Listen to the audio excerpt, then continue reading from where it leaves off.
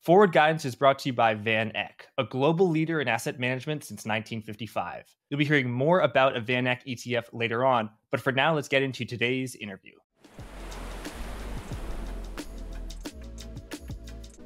I am joined by two guests, Mel Mattison and George Robertson. Both guests over the past year have been on this program with very bold, bullish calls in the market that the stock market would rise. And they did so with reasons that are a little out of the box. And so I'm so glad that they are both here. George is the author of the Monetary Frontier Substack, a market veteran. He can be found on Twitter at Bicker in Brattle. And Mel Mattison is a veteran investor as well, and author of the book Quaz. He can be found on Twitter at Mel Mattison1. Since both of you have been on, the S&P has been up about 10 to 20%. George, up 20% since your very, very bullish call in November of last year. George, you said last year when the S&P was a lot lower than it is now, that the S&P by the end of this year could be at 6,000, and we're not too far away. Mel, you've got very bullish targets as well. I first want to ask both of you, why have you been bullish? Why do you think it's worked out? Are you still bullish on the stocks? And why? George, let's start with you. Sure. I take a rather dogmatic point of view, and I know many people see me as contrarian, but it's anything but. I'd be one of like many people prior to like 2014 in terms of my analysis of the market, where the S&P 500 is going to go, and also what's going on with U.S. Treasuries. But since 2014, it's suddenly become very unique and contrarian. And I think it's because there's a mistaken idea that there's a continuum from Volcker to date. And actually what there's been is a really radical change in the monetary policy formulation, which if you do not realize, I think you're basically lost in terms of figuring out what the heck risky assets are going to do, especially the S&P 500. I think right now that everything's on track. It all goes back to understanding of the fiscal status, which is still very strong, even though it's abated a lot from the highs of COVID with the emergency COVID remedies. But we still have large industrial policy and various other programs. And also we're going into election with a chicken in every pot type of idea that will probably get heightened with Harris. And the fiscal spend is still pouring in. If we didn't have the COVID experience, you would say it's at record high and it's scary. But of course, we've had the COVID experience, and most people are starting to think that, well, it's coming off or it's abating, or it's actually, which is pretty goofy, it's down. This very simple, but I think very robust and useful understanding insists that I still have a very positive view on S&P 500. And the second part of this is that I don't really see any signs, forget about like theses and the Neil Wicksell stuff, but just signs in terms of like, okay, what they said they're going to do, and then what's happened over the next year, 2, 3 years of a Fed monetary policy. It doesn't exist. And maybe someone can say otherwise, but I think that in 3 years, they'll be able to look back and not be able to justify their views that they have now. There has been such a radical change in how the Fed formulates monetary policy, perhaps for the better, for the common good, but it has disconnected the Fed from any sort of input in terms of where risky assets are going to go, like the S&P 500. So with that idea of the monetary policy and my understanding of the fiscal, which are very broad strokes, I mean, anybody with Fred could quickly stitch this together. It also makes it very, very hard to argue with me. Otherwise, I can't see any reasonable conclusion other than that the S&P 500 is going to continue. Well, you say very difficult to disagree with you, to argue with you. I may try and do my best. So, George, just Please. for the audience, the fiscal deficit, or that is what Congress decides, and there's a fiscal surplus if Congress takes in more than taxes than it spends. In the U.S., that is quite rare. Much more often, as we had for over 20 years in a row, the Congress spends more than it takes in, and the U.S. Treasury funds itself by issuing debt. So that is a fiscal deficit. And that can sound bad, and maybe in some ways, in the long-term rate, it is bad, but that is stimulated to the economy when the government borrows money because, people may disagree with me, but a public sector deficit is a private sector surplus. That money goes somewhere, goes into the private sector. Your views on the monetary policy that the Federal Reserve doesn't exist, I'm going to hold off and give the mic to Mel. So George, when you first came on in November, we titled, the government money printer will cause stocks to soar. Mel, you had a similar theme when you were on 2 months ago when you said that the asset bubble crescendo will last until 2027, when there will be a collapse when the U.S. Treasury market implodes, which is obviously related to the fiscal deficit. So tell us, Mel, why have you been bullish? Are you still bullish? And how much of that has to do with the large amount of borrowing that the U.S. government is doing, which is now about $1.7 trillion a year, as George noted, less than the $3 trillion of 2020, but still quite high as percentage of GDP. It's about 6%. Sure. Well, I think George's point on the fiscal deficits and the amount that's juicing the economy is evident. I definitely agree with that. You also have seen with a lot of the debt being rolled over that the interest expense is skyrocketing. I was looking at the last monthly Treasury statement put out every month. Fiscal year to date, we're getting close to 900 billion in interest payments by the Treasury. Last year at this time, it was around 650 billion. So you've got almost a 1/3 or somewhere in that neighborhood increase in interest payments, which is stimulative. I would also add other factors that I think are playing a major role, and why, in general, I think old school analysis stuff I learned when I was in business school about discounting cash flows or what are appropriate price to earnings, multiples given a given discount rate. I think a lot of that's being thrown out of the window because of fund flows. I think you've gotten recent reports out by Vanguard and I think T. Rowe Price just showing the amounts of money that are now just automatically flowing into the stock market every single payroll period. Very strong increases in recent years in automatic enrollments, company matches.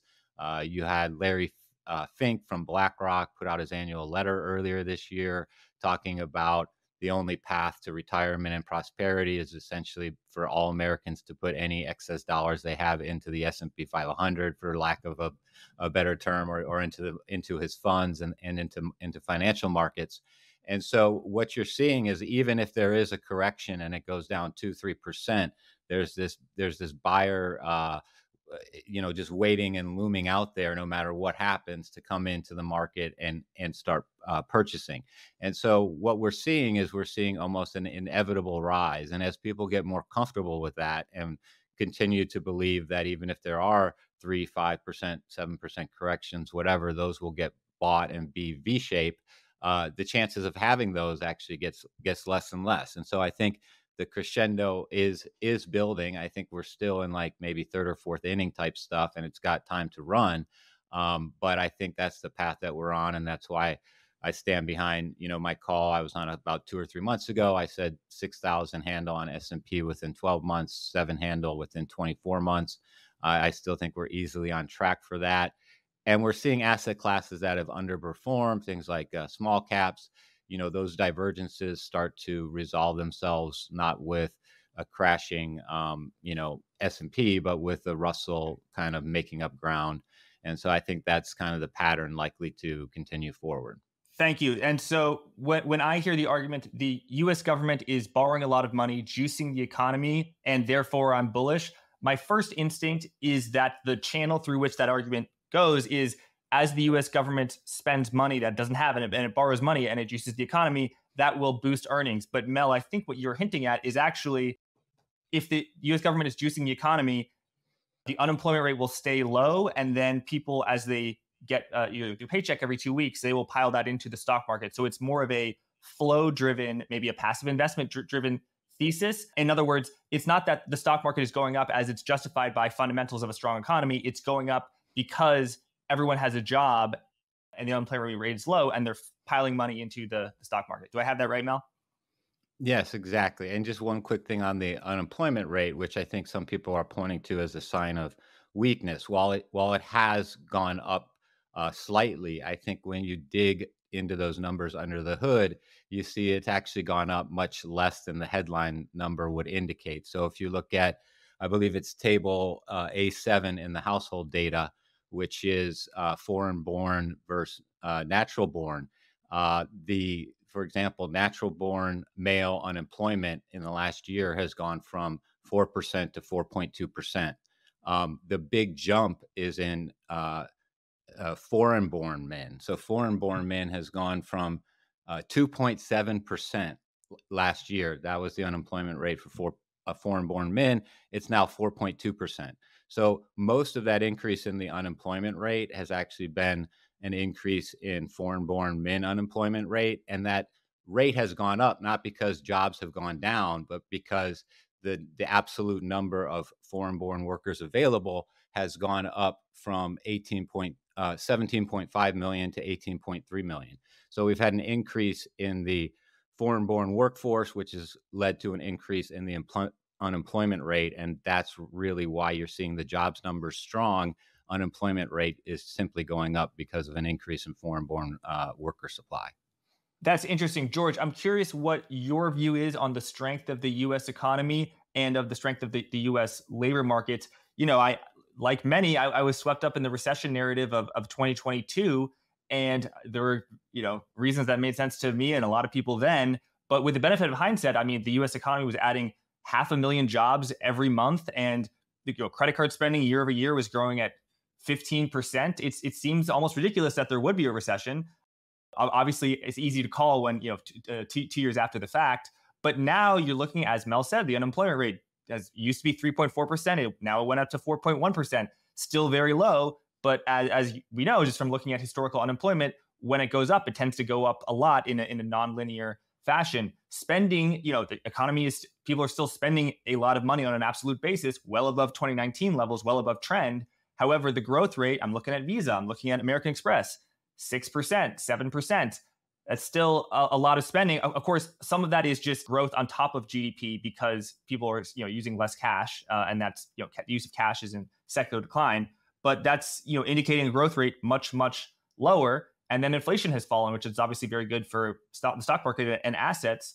But that may indicate that the nominal boost from the economy of just the rip roaring 8% nominal GDP days are behind us. So how are you thinking about the economy? Would you acknowledge, as I think a lot of folks, including people from the Federal Reserve, that there is a cooling in the labor market? They're not going to use explosive language like, there's a collapse or something, but that there is a general cooling in demand for labor and in demand for good. The rate of change of growth is going down. What are your thoughts about this economy, George?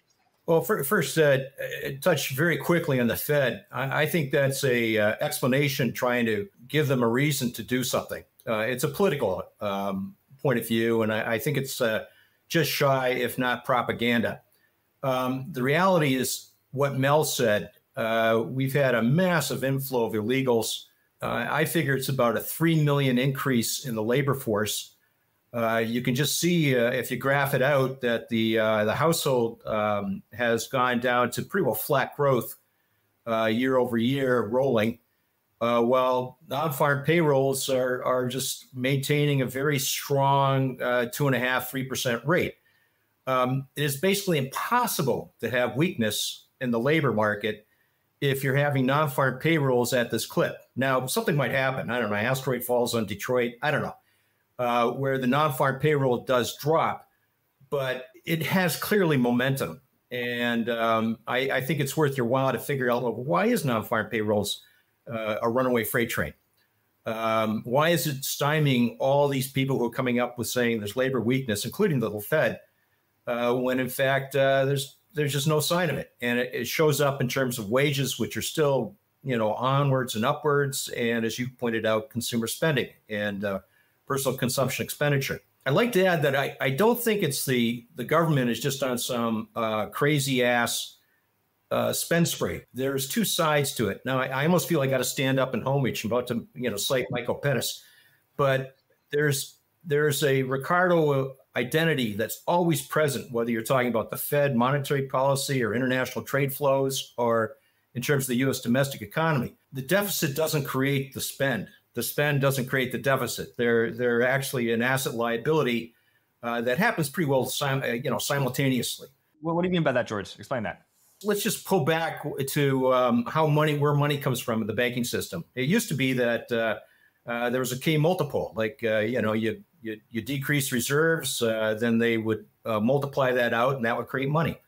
Now I think everyone agrees that the loan is the start of the money creation, not the other way around. They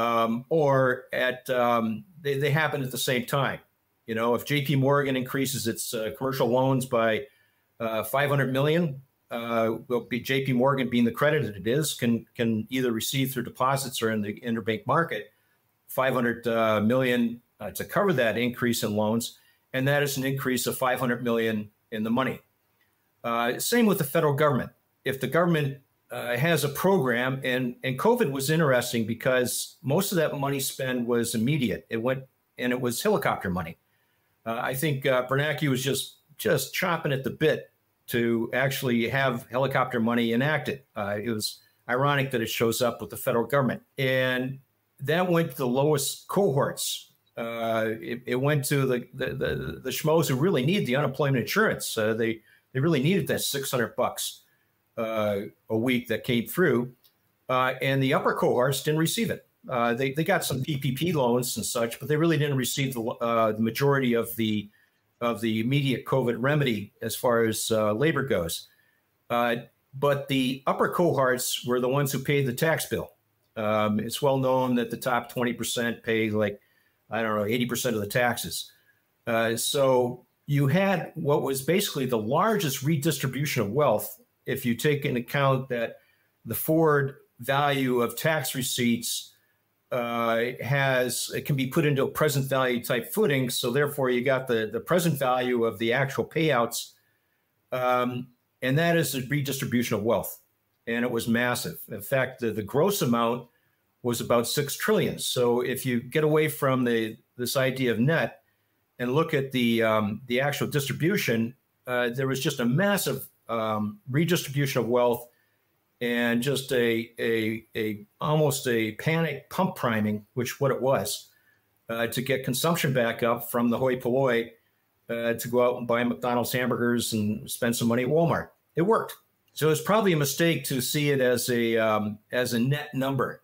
I think now we're getting towards more of a net number as industrial policy is replacing these COVID emergency remedies. But I don't see it as just a net flow in a spree from Congress. So if you consider that redistribution, and you consider just the sheer size of the money, even not taking account the redistribution of wealth that it was, and if you look at just say the industrial policy spending that's going on now, we have not had a government spend like this since World War II. And it makes sense because for whether right or wrong, COVID was deemed an existential threat to the United States. So therefore, Congress suspended its usual ways and means, its rules about mandatory discretion, and just gave it over to, at first, Trump, but then Biden, save us. Spend, since this is existential, spend any amount that you think is required, and we'll take a back seat and just deal with the consequences later. Congress has yet to reclaim, their constitutional role of control the purse strings. It's still very much in the administration hands, and there's no sign of a stoppage of the spend.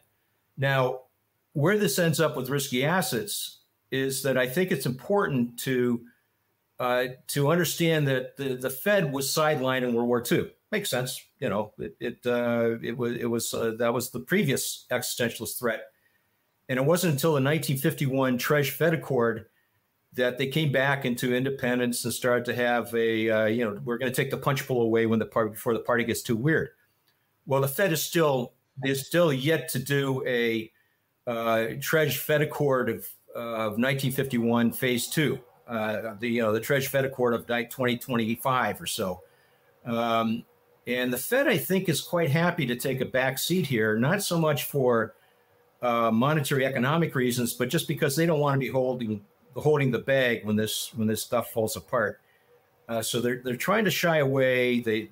And that means that this is a wartime spend that it would actually be unreasonable to think it does not show up in risky assets. So it's not necessarily a spend that is just a one-sided equation. It's a dual-sided balance sheet, Ricardo type of identities. And if you spend, let's say cumulative like 6 trillion now, you're going to get 6 trillion increase in GDP at least.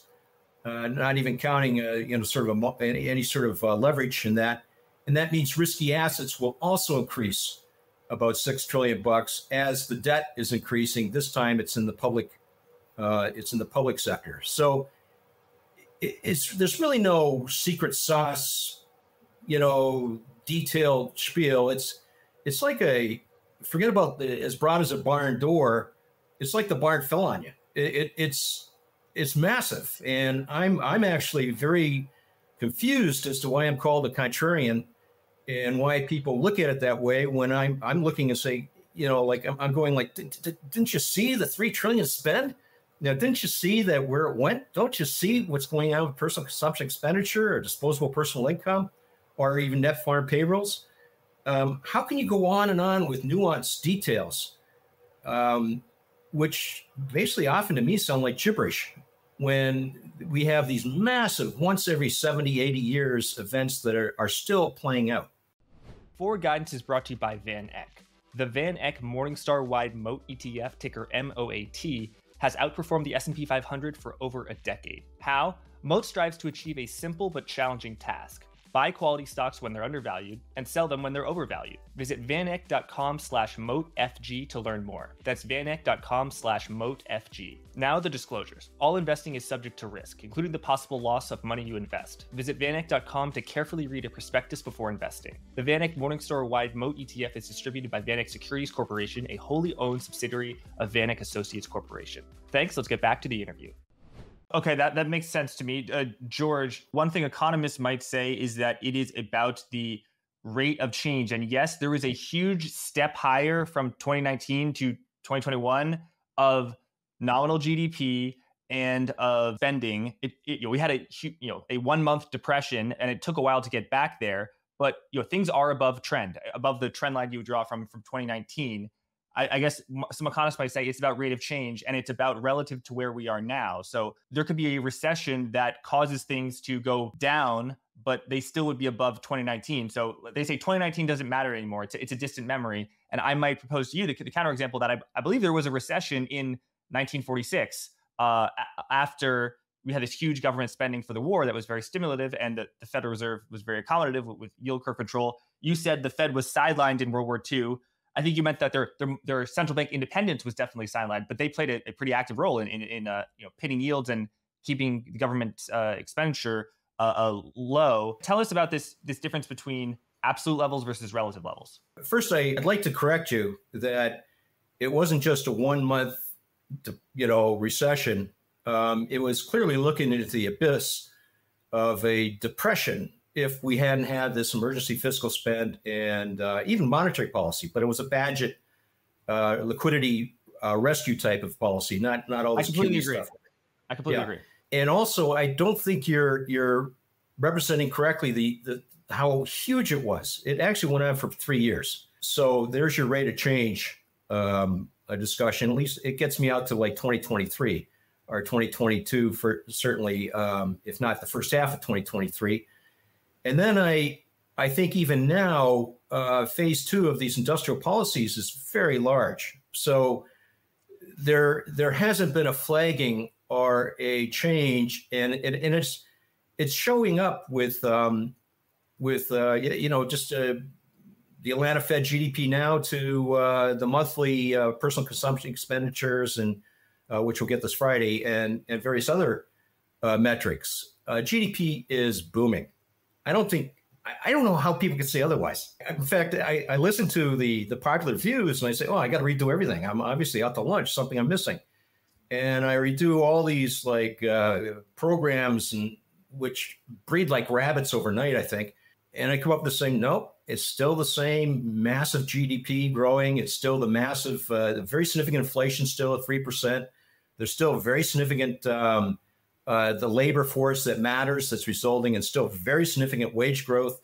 all of it uninterrupted, all of it showing not the slightest, as you say, rate of change that would matter, certainly in 2019 parlance, but even now, just common sense.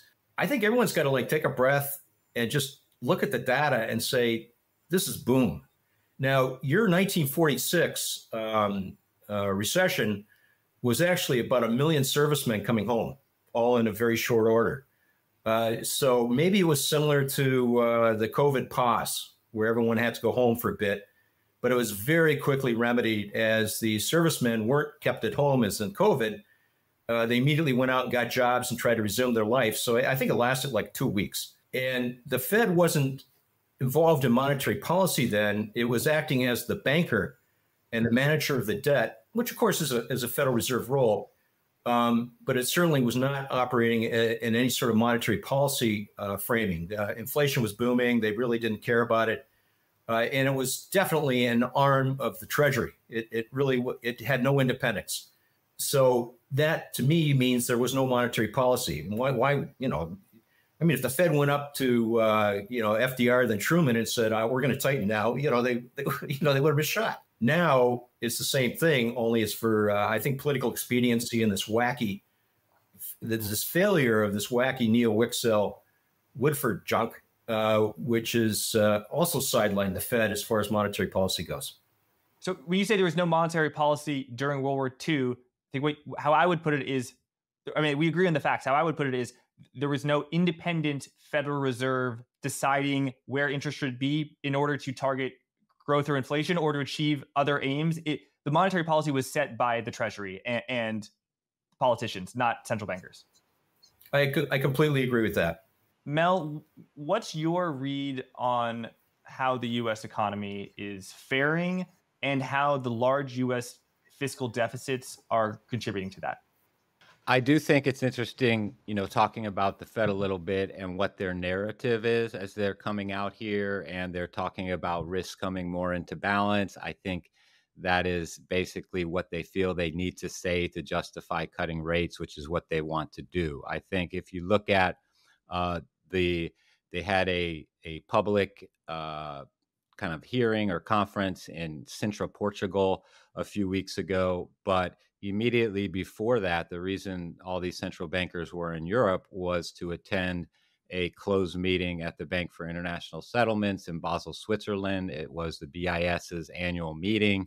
From prior conversations, this is where I believe a lot of the global monetary agenda gets harmonized and put into place. And I think the Fed needed a reason to cut rates because they just simply couldn't stomach too much divergence between what Europe needed to do and what other central banks around the world need to do, because they're going to be having a lot of debt resetting. So in countries like the UK, where mortgages are not 30-year fixed, where they're going to be resetting soon, you're looking at what's happening from a growth standpoint in Europe. They need to cut rates, and so the dollar was just going to get too strong. We had the yen getting up to 160. We had, these massive divergences, and you've seen since that Central Portugal meeting, you've seen the Dixie, the dollar index, come down to around 104. I think it is now. You've seen 10-year rates come down,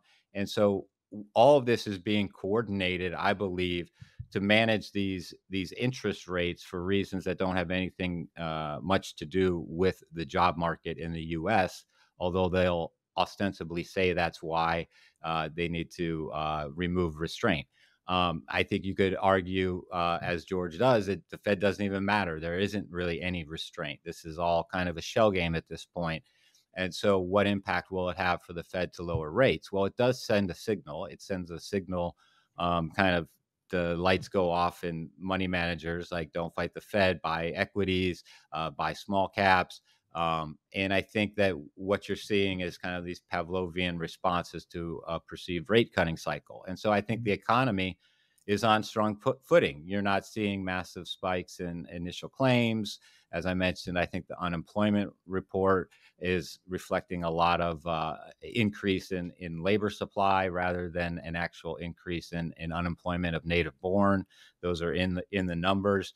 And so we have a strong economy. We have strong fiscal stimulus coming in the form of interest payments, front end, quantitative easing. You had a great show with Nuro Rabini and his colleague talking about ATI, active treasury issuance. So we're seeing all of these things, feed the asset bubble crescendo that I see. And I think along with all the other things I've talked about with, automatic flows from payroll disbursements, government stimulus, we're also seeing, people that are in the Treasury market, start to squeeze out of that Treasury market into other asset classes, whether it's Bitcoin, gold up over 2,400 announced again, stock market indexes.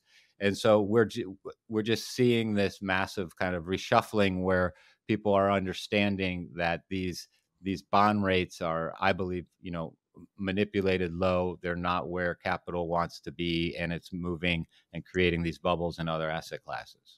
And how are bond markets manipulated lower? I don't know if you mean the price is lower or the yield is lower. And then also a very interesting dynamic you alluded to, where if the rest of the world's economy is doing okay, but the US economy is doing much better, that the US economy can handle 5.3% interest rates on the Federal Reserve's overnight interest rate. But if Japan, interest rates are still zero, and Europe cuts interest rates, Canada cuts interest rates, higher dollar-denominated interest rates will draw money into the US and weaken other currencies.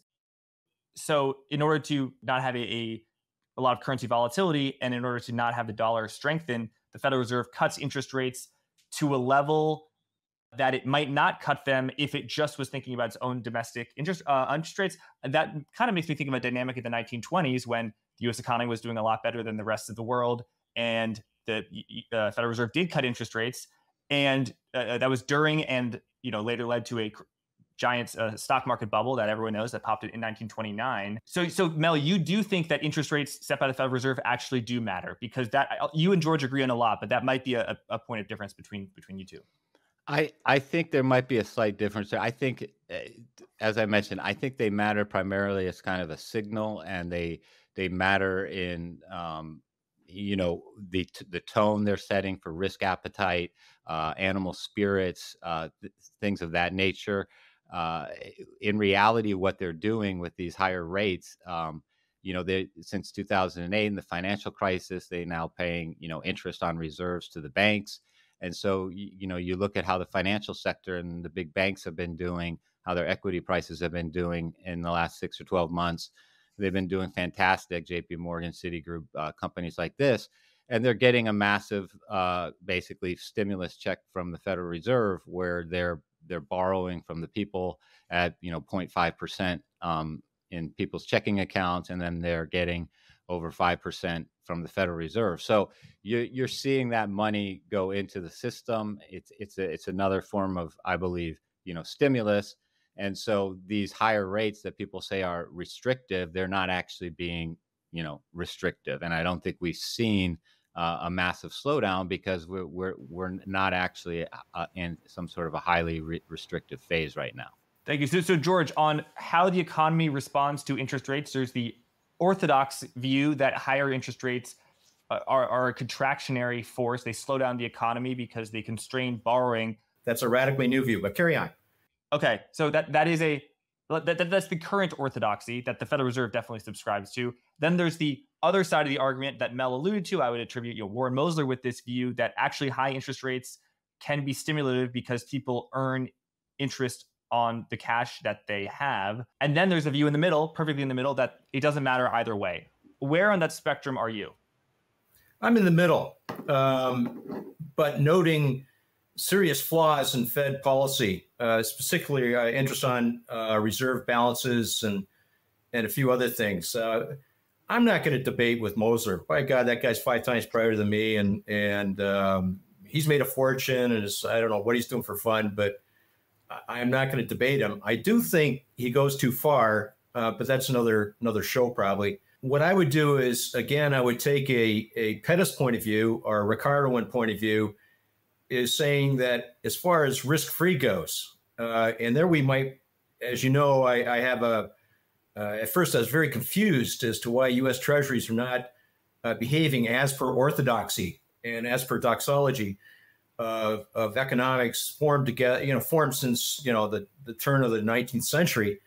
Why they weren't behaving as they had in the previous 40 years of my career as of Jan 22. But letting that aside, the risk-free curve of the United States is always pricing and reflecting NGDP and what its expectations are. And if you think about the 27 to become 28 trillion NGDP, if you think of the dollar block, if you think of the hegemon that the U.S. is, what that means is that, of course, the risk-free rate will reflect NGDP's expectations. It can't be otherwise.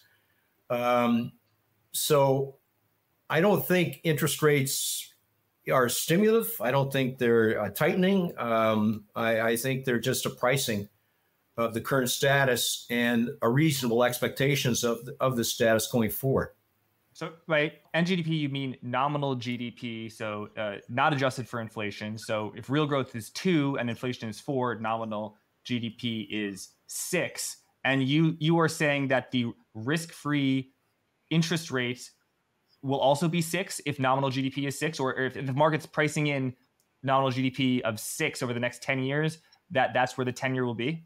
I'm saying actually that the expectations of the short rate to a reasonable point, I don't know, 4 years, 5 years, and then a well understood curvature going back to to price both the convexity option that's in treasuries and also its duration risk add-on will occur. Why? Well, simply it's because it always has. But from Jan 2022, it's not happening. And yes, if you just look at, and perhaps it's a pretty messy chart, but if you just look at NGDP since Volcker, actually go back till, since Eccles, NGDP and long treasuries, when we had them, do reflect each other. Long treasuries meaning what? A 10-year, a 30-year, a 5-year? What duration? Whatever we had at the time, 10-year, 20-year, 30-year, then zeros, then strips. It can't be otherwise. Because if you think about it, if NGDP is going on at say, and it's reasonable expected to carry on with a 5% clip, then how is it possible that the cost of funding for the U.S. Treasury is like 4%? It's not possible. Or if the cost of funding for the U.S. Treasury would be 8%, it's not possible.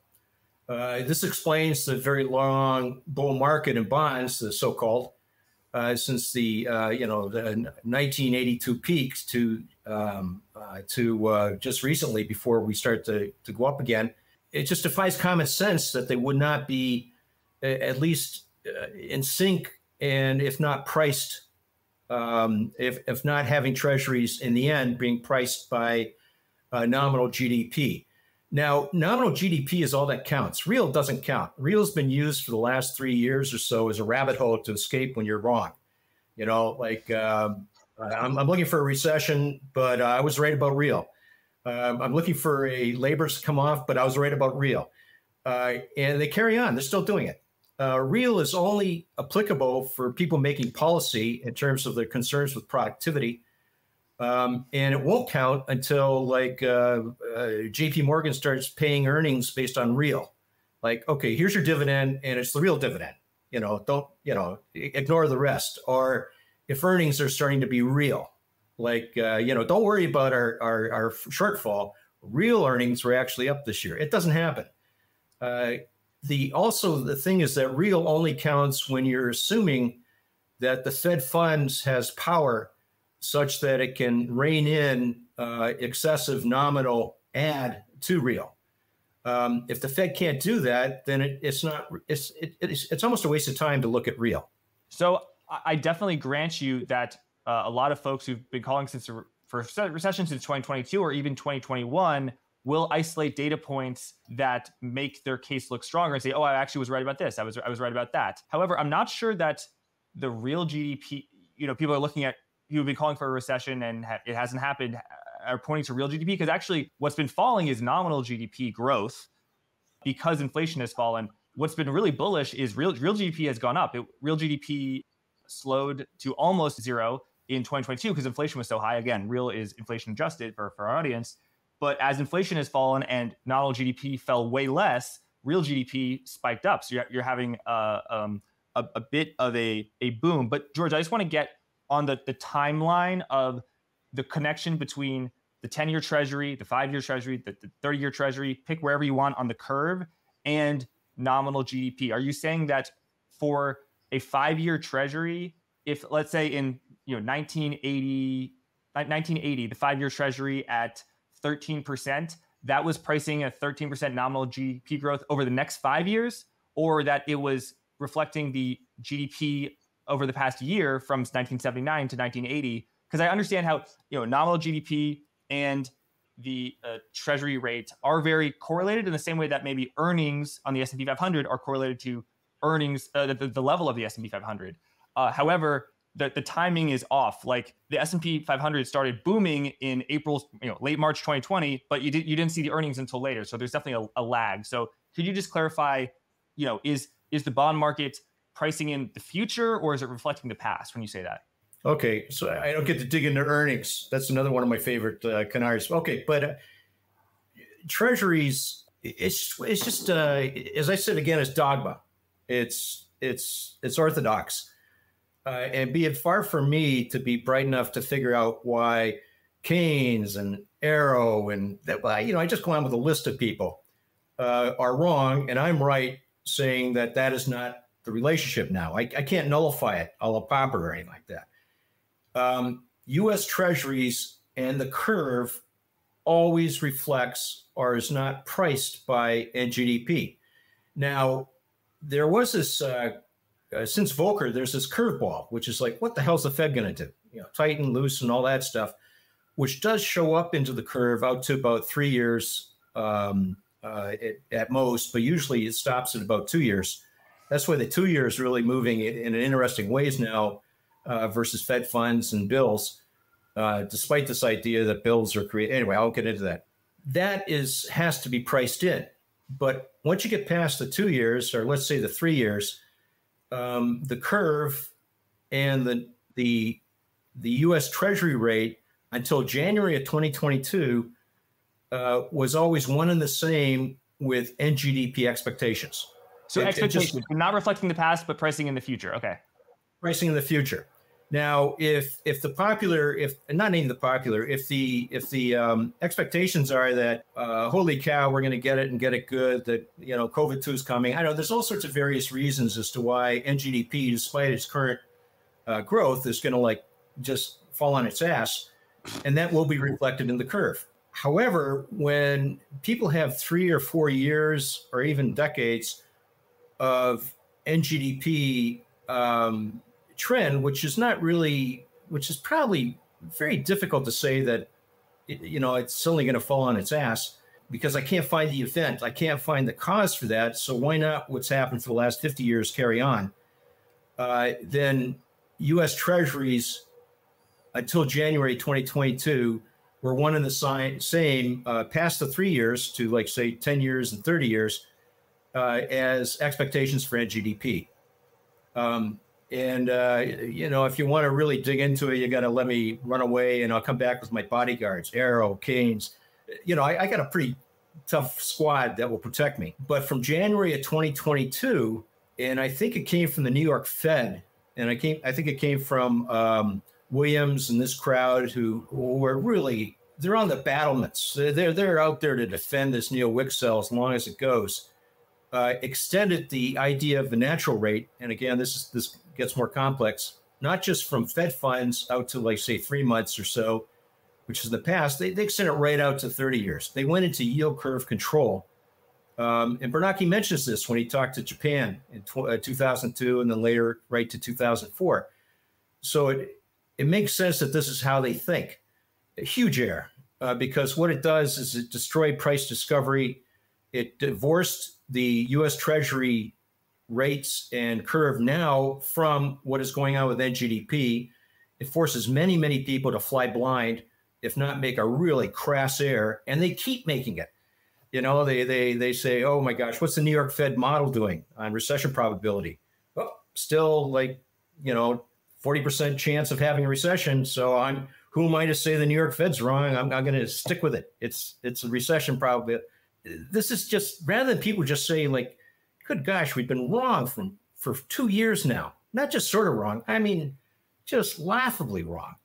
And we're still at it. We're still looking for secret sauce in terms of like labor's dropped off, like various people, or this or that, or everything, trying to figure out why the asteroid's going to hit Detroit. And rather than just say, I think 2 years of trend is sort of like challenging everything I believe about U.S. treasuries and the economy. Certain bright folks who are pragmatic, guys that are very expert, like you've talked to them, like in options and the equity market, are starting to say, maybe we don't quite have this right. Or they're just moving on and dropping all the macro guys with their inputs. So where does this leave us is that I think we're going to get a resounding return of what I call orthodoxy and doxology, but there's going to be a very bitter battle at the Federal Reserve to maintain the current status quo. So I don't know if that I tend to wander. Come on, Jack, do your job and keep me in line. I know I do tend to wander. So the 5-year Treasury, the 10-year Treasury yield reflects expectations, market expectations of what nominal growth will be over that time period. I can totally wrap my head around that in the same way that the stock market reflects expectations of what earnings will be, out until infinity, discounted by the future. But George, would you grant that expectations can be wrong in the same way earnings expectations for the stock market were very rosy in 1999 and 1929, and they were wrong?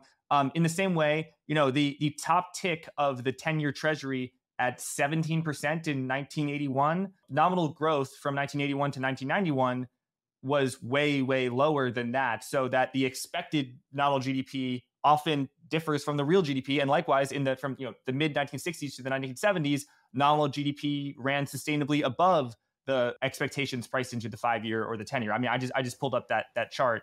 So would you grant that they have expectations, but there are discrepancies because oftentimes, in some cases, most of the time, the market's wrong? I would disagree with that. And this is why now I'm going to dive back into the real rabbit hole like everyone else. In 81, 82, it was obvious that there was a punitive level of Fed funds being applied, which Taylor later codified, but not until like 10 years later, to just wring inflation out of the economy. And it was an experiment. There were little rough edges to it. So what you're seeing was not the expectations for NGDP in terms of like the economy's growing. Clearly it was below it, but there are expectations for what the Fed's response was going to be given the inflation, which was showing very little response to this, trying to wring its neck that Volcker was applying. I think a more obvious illustration of what I'm saying would be, post 90s, 1990s on, or 88 even on. And what I'm saying about NGDP, both real and nominal, it would make a lot more sense and be a much more cleaner picture. Yes, I'm looking at that chart, and I imagine a lot of your career from the 1990s to the mid 2000s. That does make sense. Nominal GDP, 1981 to 2000. But go ahead. Yeah, right. But the nominal GDP, it was very in line with nominal 10-year Treasury bond rates, the risk-free rate during the 1990s. But there were discrepancies in the 1960s, the 1970s, and the 1980s, and there are discrepancies now.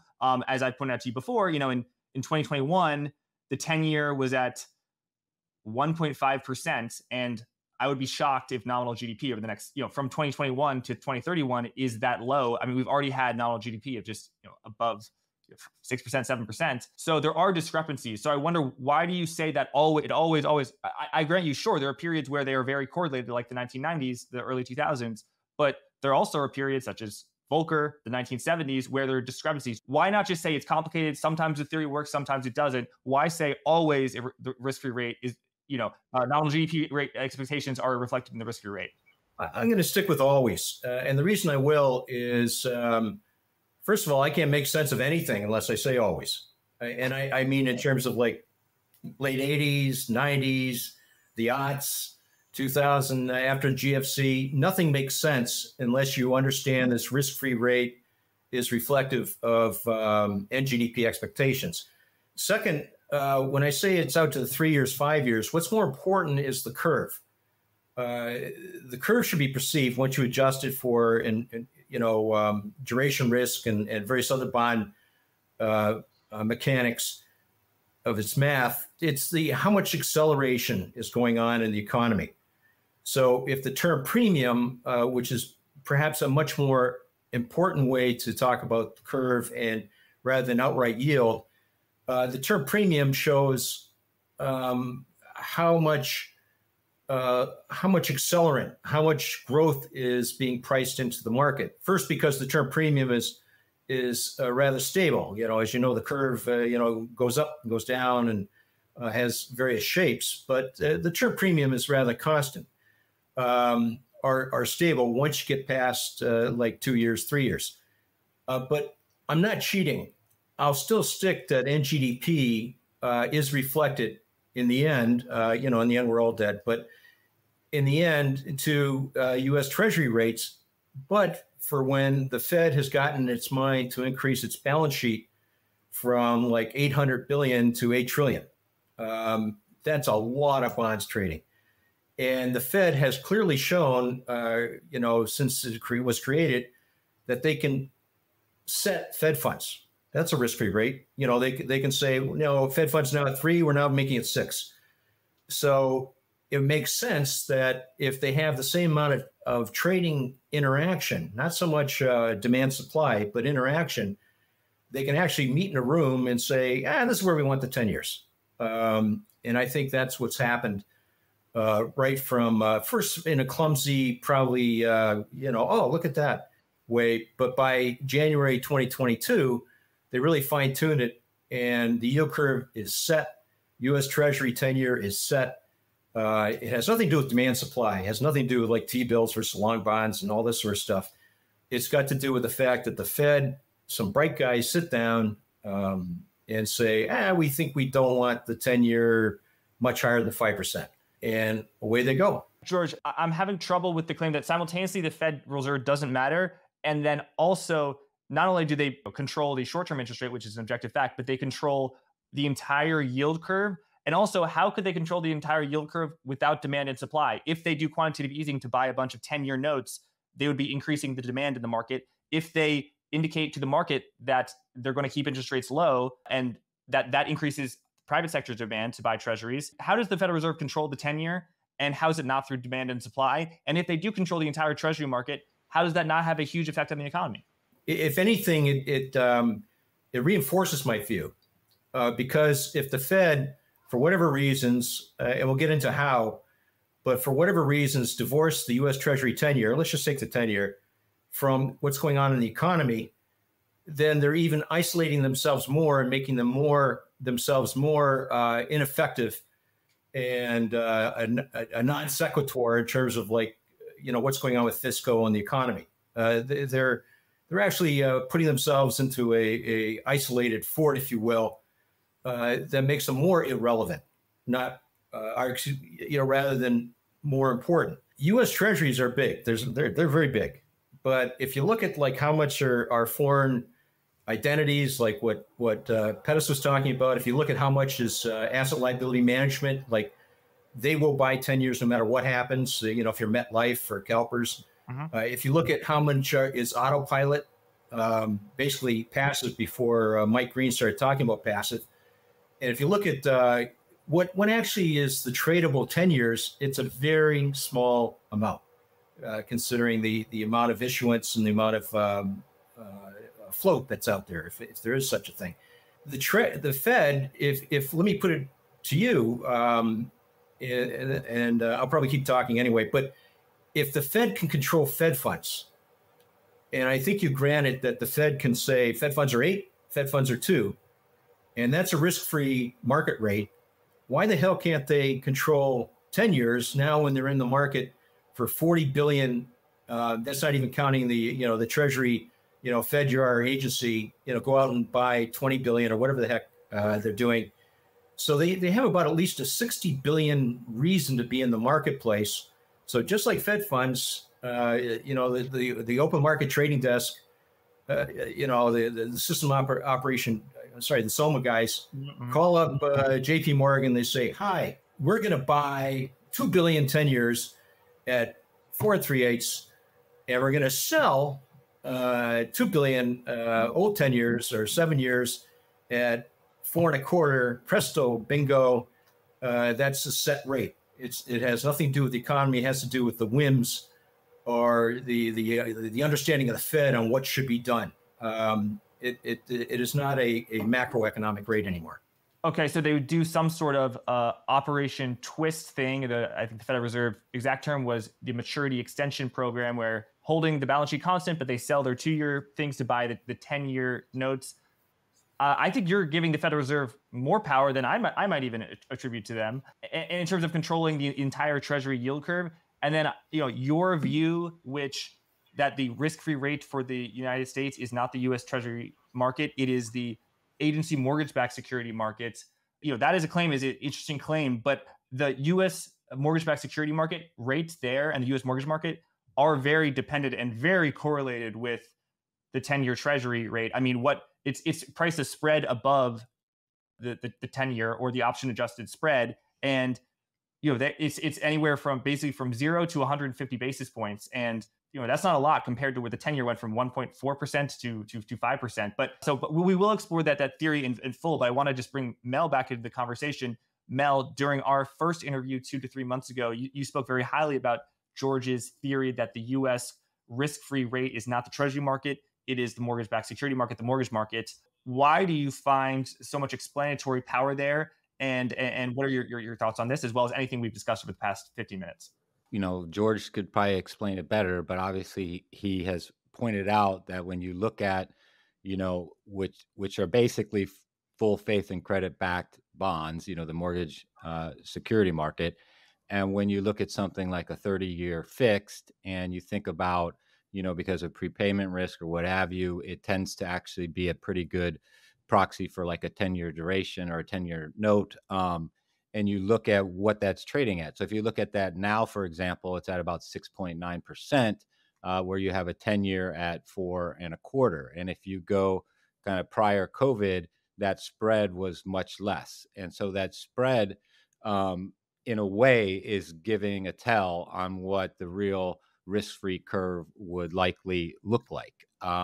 Why would I think that that's important? Is I think that you have a lot of funny business just going on in the Treasury market, whether it's the amount of bill issuance versus coupons, whether it is changes that are being made to capital requirements at banks. I think one of the big sticking points with the Basel III Endgame regulations was the amount of increase they wanted in capital ratios. There was the March of 2024 letter from the International Swaps and Derivatives Association asking for treasuries not to count against bank supplementary reserve ratios.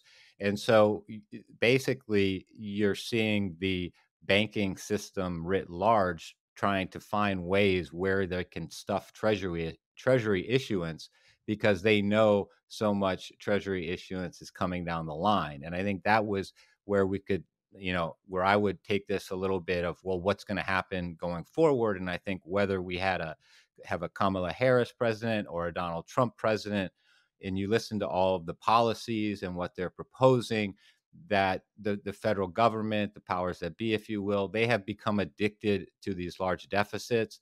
They have industrial policy that's inflationary. If you look at, tariff policy, it's inflationary. If you look at green climate policy, that's inflationary. And so all of these down the road, I think in a sense, the market's making a little bit of a mistake right now with treasuries down at 4 1/4, is they're starting to buy into this narrative that the jobs market is weakening, that inflation is moving nicely towards its path to 2%. And I think that's essentially could possibly kind of suck people into that narrative. And I think that will ultimately be proven wrong. I think what we're in is a little bit of a lull. We're in a little bit of a period where through various manipulations, such as, more bills than notes, we're seeing the Treasury, the longer end of the curve, artificially low. And it's low as evidenced by, mortgage-backed rates. And I mean, George, also, I've seen him do slides, maybe he could talk about it, where he's looked at, I believe it's a way to derive what the 10-year should be, some sort of an AF line I've seen. And you've seen like a perfect corollary between the actual 10-year and what this predicts. And except for in periods of high trauma, like the great financial crisis, the peak of COVID.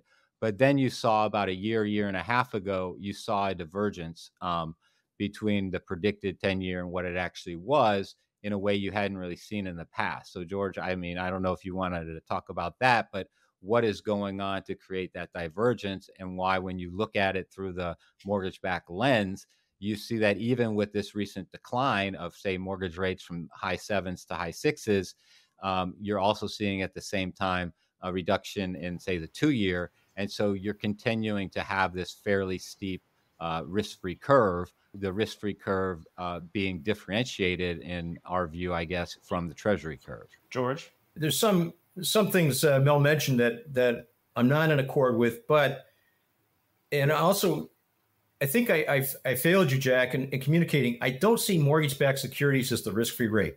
I don't think there's this transference from U.S. Treasury 10 years and suddenly it's now mortgage-backed securities. My approach, somewhat of desperation beyond my mathematical ability, is to bootstrap out where the U.S. Treasury 10-year would be if the Fed wasn't goofing around with it. And looking and trying to find, okay, where is there a risk-free presence in the markets that of such a size that has no choice but to deal with NGDP and the economy ongoing? And that, of course, is the mortgage industry. The mortgage rate has to be at some sort of equilibrium. Otherwise, it just wreaks havoc. We end up with a GFC too, as, goofy rates promote too hot a home market or too low. Fed will not allow that. Congress won't allow that ever again.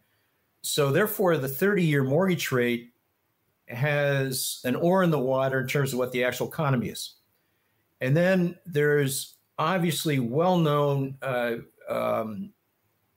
first, the tax credit that everybody who goes and buys a house gets with their mortgage. The U.S. wants you to buy a house. The U.S. government, that's been a policy ever since Levittown, post-World War II. And at the same time, mortgage-backed securities created in the early 80s are clearly risk-free, such that the Fed itself says they're risk-free. That's why mortgage-backed securities are part of the allowed securities that they can go in and do QE and QT on. Yeah, so we're talking about agency securities issued by Fannie Mae, Ginnie Mae, Freddie Mac, not the private label mortgage-backed securities that caused the great financial crisis, just to be clear. Yeah. Right. Not talking about AAA and option arms and all the other stuff, which unfortunately I know too well. I don't think anyone would argue with saying that Fannie Mae current coupon is risk-free. The Fed doesn't argue with that. They say it's risk-free. So therefore, there should be a relationship between the U.S. Treasury 10-year and Fannie Mae current coupon mortgage-backed securities, which was the case. There's odd times where, as Mel points out, where there's stress and they diverge, but it was always a very short-term thing. After the crisis, after the GFC, most exciting couple months, or COVID, they would come back aligned, because if you think about it, if U.S. Treasury 10 years are doing their job, they have to be in sync with the mortgage-backed securities, because that in turn is based on 30-year conventional, which means that it sort of proves out what I'm saying, that U.S. Treasury 10 years did reflect NGDP expectations and evolution at that time, because that's what, of course, mortgage-backed securities have to reflect. So bootstrapping that, I come up with where the U.S. Treasury 10-year would have been for various reasons. Now, I haven't really, I just went off in a tirade in terms of why it's happening, but I don't really know. But what I do know is the U.S. Treasury 10-year has consistently, not just in terms of a moment of duress and challenge, no longer reflected the U.S. risk-free 10-year rate as shown by mortgage-backed securities. And then also we can look at AAA corporates. We can look at, there's various other almost risk-free that we can look at, and all of them have diverged significantly from U.S. Treasury 10 years. Now, all the models for like figuring out the yield curve in U.S. Treasury 10 years are based on a no arbitrage. You read about it and it hurts your head. It's pretty complex stuff. I think I'm starting to get to grips with it, but it was always characters up on the 13th floor that could, do this for me. Now I got to do it myself, especially to back up what I'm saying. Otherwise, I'm just full of it. So, but the models, all of them, Holy, Nelson Siegel, blah, blah, blah. There's a whole bunch of them.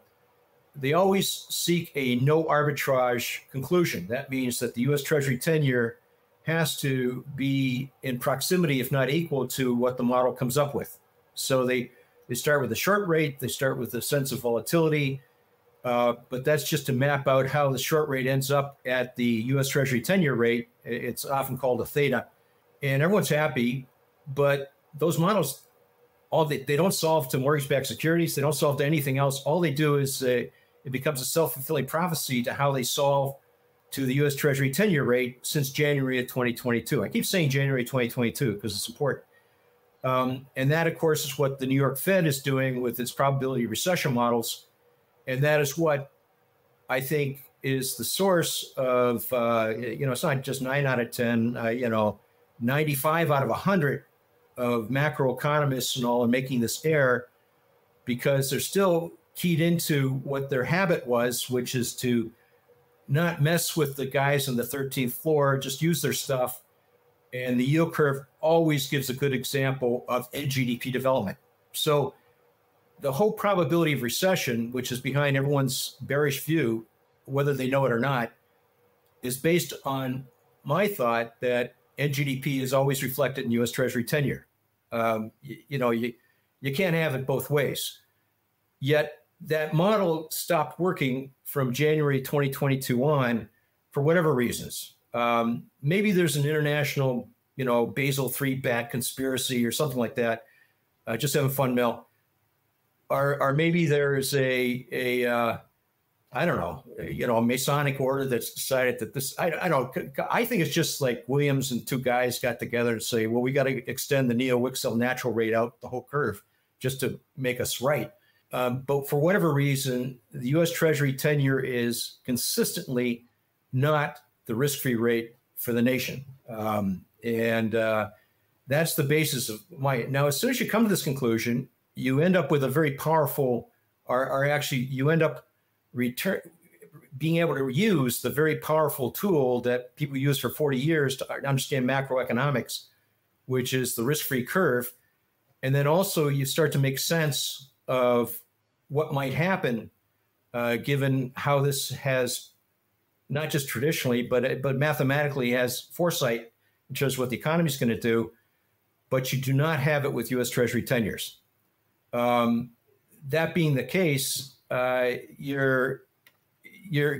think what I'm boiling down to is that there's always a risk-free curve.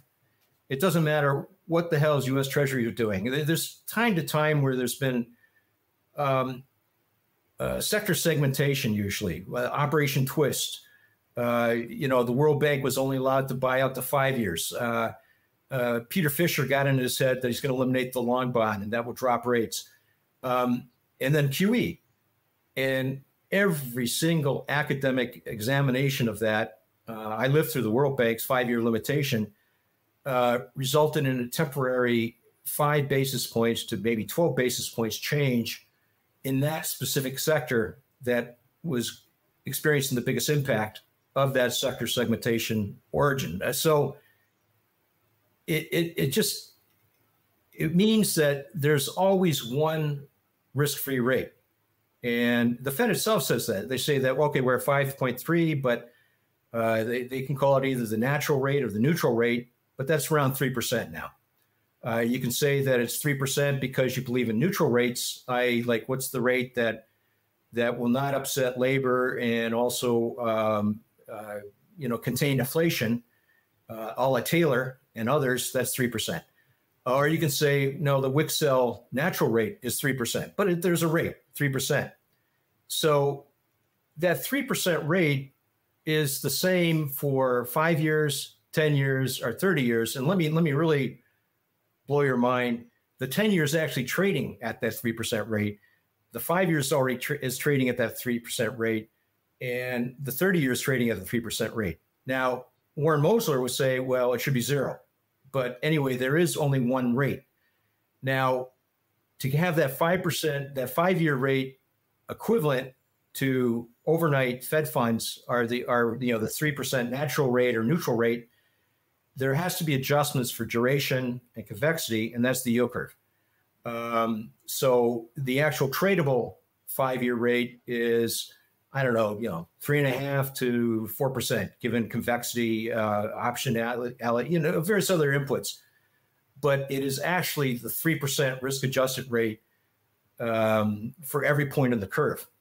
And when you start thinking of it that way, then you can start to, judge what the Fed's doing or not doing. You can judge the impact of fiscal, and you can start to get some foresight in terms of where the economy is going to go. Hello, everyone. Permissionless 3 is coming to Salt Lake City on October 9th.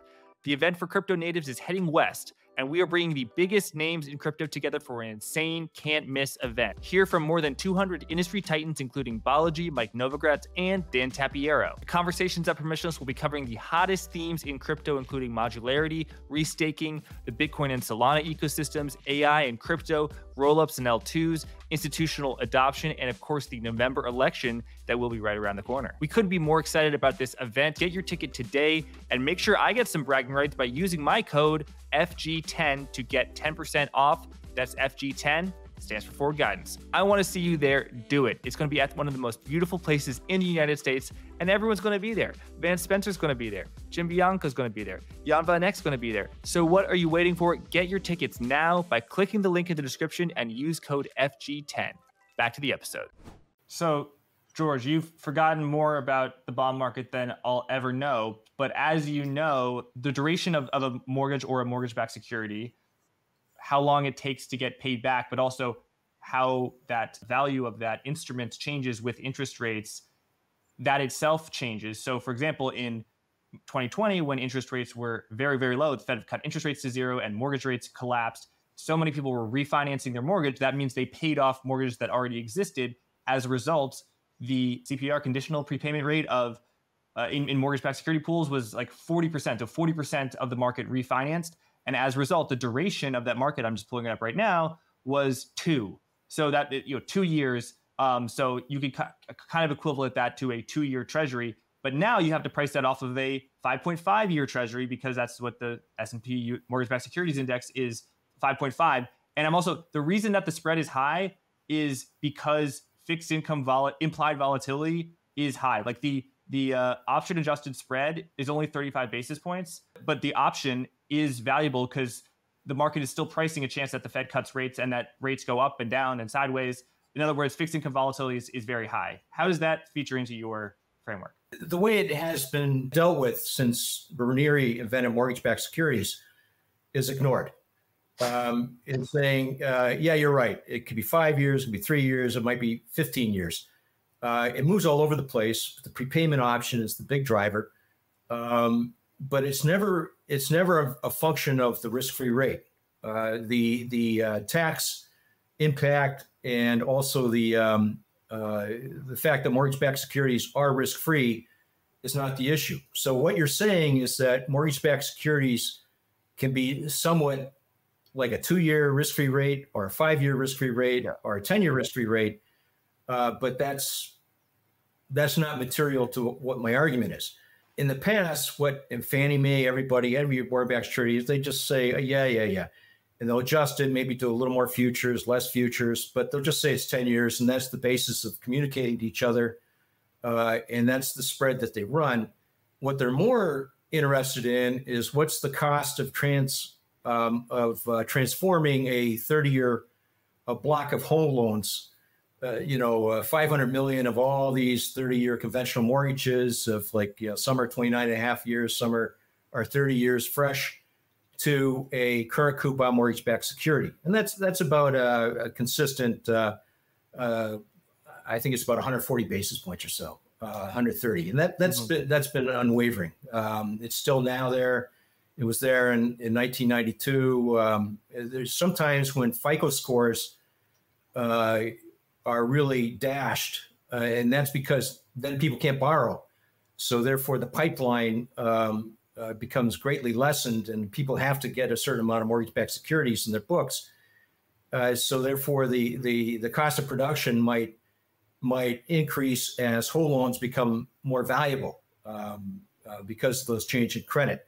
But those are, again, only short-term changes. So what you're saying correctly really doesn't upset my approach to trying to bootstrap where the U.S. Treasury 10-year is given. Now, if the 5s to 10 years curve were to grossly invert, we're talking about 7% down to 3%, it's something that hasn't happened, or I guess it could happen, then I'm out to lunch. Or I have to change my bootstrapping and start to say, okay, I got to start using where's the 5-year. But as far as the U.S. Treasury curve being out of sorts with the economy such that it's disconnected, I say, and of no bearing to the economy, which is what I also say, I think it's planned. I don't want to say that the Fed is so freaking incompetent that they don't even know what they're doing. So I think they're very bright guys. They really know the asset market. So I think they want this curve to be flat to slightly inverted, and they want the risk premium to be negative to flat. Why? I think that's a plan. Why? I think it's a signal. I think these you really got to respect these Neil Wicksell fellas that, and Bernanke himself said it. He said QE is a signal. Yes, in the end, it's just been reserve management, but really what it is the Fed communicating, we are so serious that we're going to buy $2 trillion of treasuries. And how can that not but be a huge impact on the U.S. economy? It's $2 trillion. And then Bernanke himself would say it's a signal. The whole Delphic and Odyssean type of spiels that came out of trying to dummy down Neil Wicksell Woodford to the common man, so they used mythology, also said it's a signal. It's a desire to, it's not a desire, it's to seek a powerful, adamant commitment that forward expectations or forward guidance will end up as reality because we are damn serious. And if you think $2 trillion is not enough, we're going to take this guy we're going to take it up to $8 trillion. Don't mess with us. And I think that's what that logic and that approach is. They sort of exhausted everything. So they said, well, the Fed funds going up in this discrete gradualism style, which never was a tightening, ain't doing anything. So why don't we just use our knowledge of Neil Wicksell and drop U.S. Treasury 10-year so we have a flat curve, and that will be an effective tightening or something or other, or a signal. I think that's what they're doing. So, George, you think the 10-year Treasury at 4.25% is lower than it would be if it wasn't being manipulated by the Federal Reserve? My words, not yours, but I think that is what you're saying. But then how do you square that with quantitative easing has no impact, or it only lowers it by 5-10 basis points? And as well as the Federal Reserve right now is doing quantitative tightening, so it's letting assets roll off its balance sheet. It's reducing its balance sheet. Wouldn't that force yields up, not down? No, because it's not a manipulation. It's a rate setting. It's the same mentality as to, I'm sure you allow that the Fed can take Fed funds to wherever they want. They decided that why don't we just do this for 10 years? So if this wasn't going on, the impact on the risk-free rate, like the 4 or 5 basis points or 10 basis points I mentioned, does show up in mortgage-backed securities, so adjusted to bootstrap into what the risk-free rate is, but it is immaterial to where the U.S. Treasury 10-year is right now.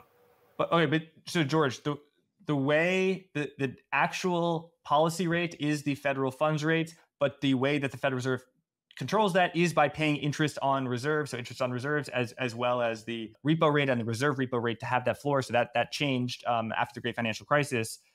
But a 10-year, someone who owns a 10-year Treasury rate is not being paid by the Federal Reserve. They're being paid by the Treasury. So the Federal Reserve would have to manipulate or change the price of that yield. So how is the Federal Reserve setting the 10-year Treasury yield? Well, again, Fed funds are not set by, the pressures of interest rates.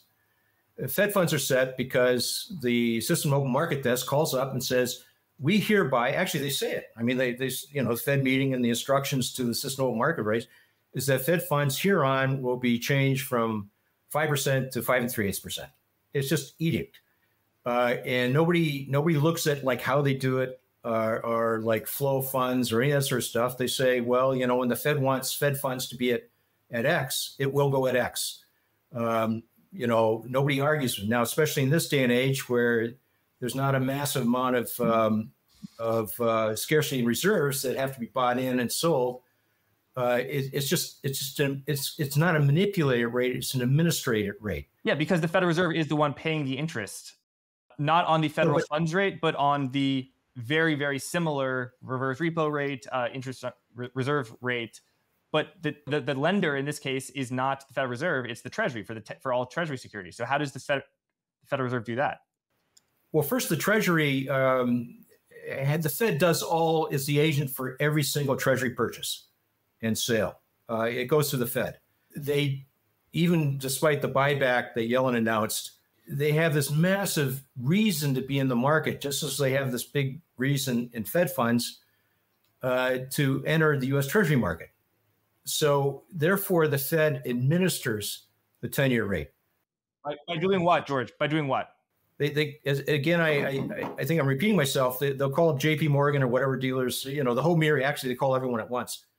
Whatever the Fed time is now, I don't know what it is, but they'll call everyone at once and they'll say, "Hi, just in this interest of transparency, we are going to buy billions at 4.25, and tomorrow we're going to be back in the market and we're going to sell not quite $1 billion, but we're going to sell more than enough at 4.25, and we're going to keep doing this until you get the drift."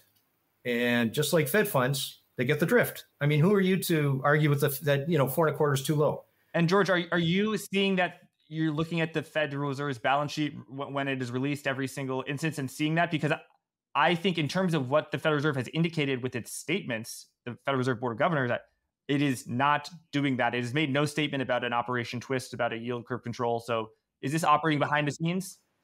They can't, because it's against the law. There's a very well-set codification of law.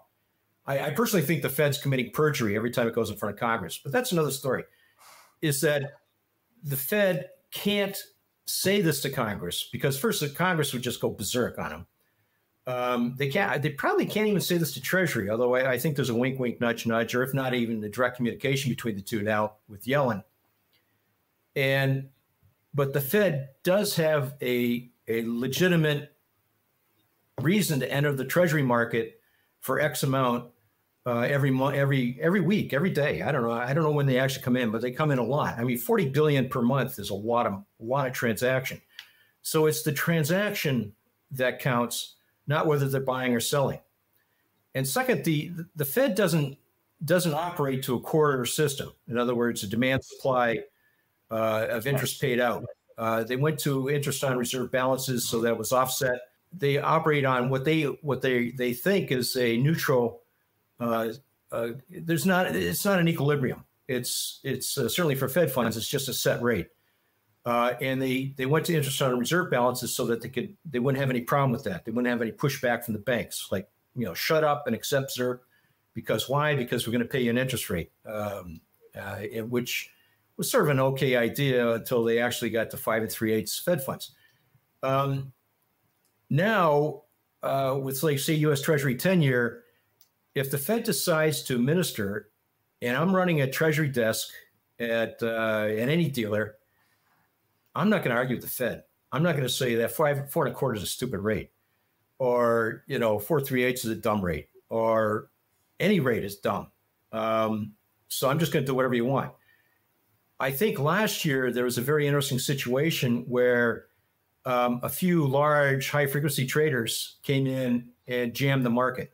They sort of realized this hole was existing, so they shorted the hell out of U.S. Treasuries and drove it well above 5%. And the Fed was howling mad. And in fact, because it got in the way of what they wanted to do with U.S. Treasury curve. So therefore, Gensler kicks in, and there's a whole list of rules and regulations saying, yeah, sure, Citadel, go and buy U.S. Treasuries all you want, but you're now a recognized government dealer, and you're now can only do a third of any auction as per law. And not only that, you buy more than 10 million, you have to report to us daily what exactly you're doing. And if you keep this up, you're going to inherit like 3 or 4 Fed guys to sit on your Treasury desk. So all those games stopped, although there is still some between QRAs. There's still some games going on, but it's the fact that Treasuries now stopped at like 4.25 versus like 3.78 of February. I think is a sign that gaming has gone. So we're back to the Fed. The Fed controls the Treasury market. And so how does and Mel, I'm so sorry, but this, we're just pulling out this thread here. How does, if the Federal Reserve controls the entire Treasury market, how does that not impact the economy? The mortgage market, sure, that's its own thing, but every other interest rate is based off of the risk-free rate of the Treasury market, either SOFR, which is basically what the 1-month Treasury or the overnight rate is set by the Federal Reserve, or the 10-year, auto loans, credit card loans, business loans, private credit loans. It's all set by what the Federal Reserve. If the Federal Reserve controls the entire Treasury curve, they pretty much control everything that's not the mortgage market. So how does that not put a crimp on the economy, George? Well, let's take revolving loans, which I think you'd agree that the duration is based upon the credit quality of the guy who's like maxed out his credit card. Consumer loans. And, yeah.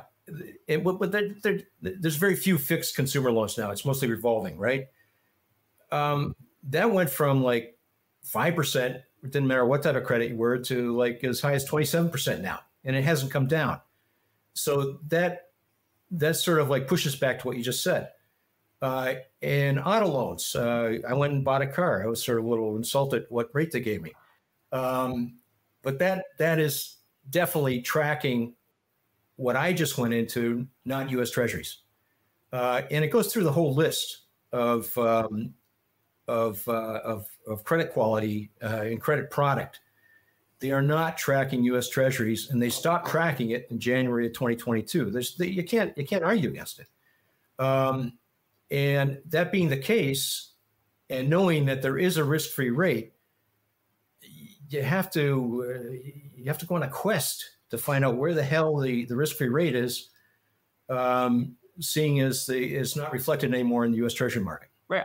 It trades off of the spread of Treasuries, and the spread changes. So definitely in the case of auto loans, as the risk-free rate has gone up, the auto spread has gone up. So if interest rates went from 0 to 5.3%, instead of going from 5 to 10.3%, they've gone from 5 to 12.5%. So the spread has widened. Like I was in private credit, the spread has narrowed. So there's spread, but maybe your argument is high interest rates, high credit spreads indicate a strong economy. But I don't know if that's the case. I mean, if auto loans are at 20%, I don't think that's no. I'm not saying that. I'm saying that the credit quality of auto loans, and maybe it's getting a little more flaky, but they're rehypothecated, right?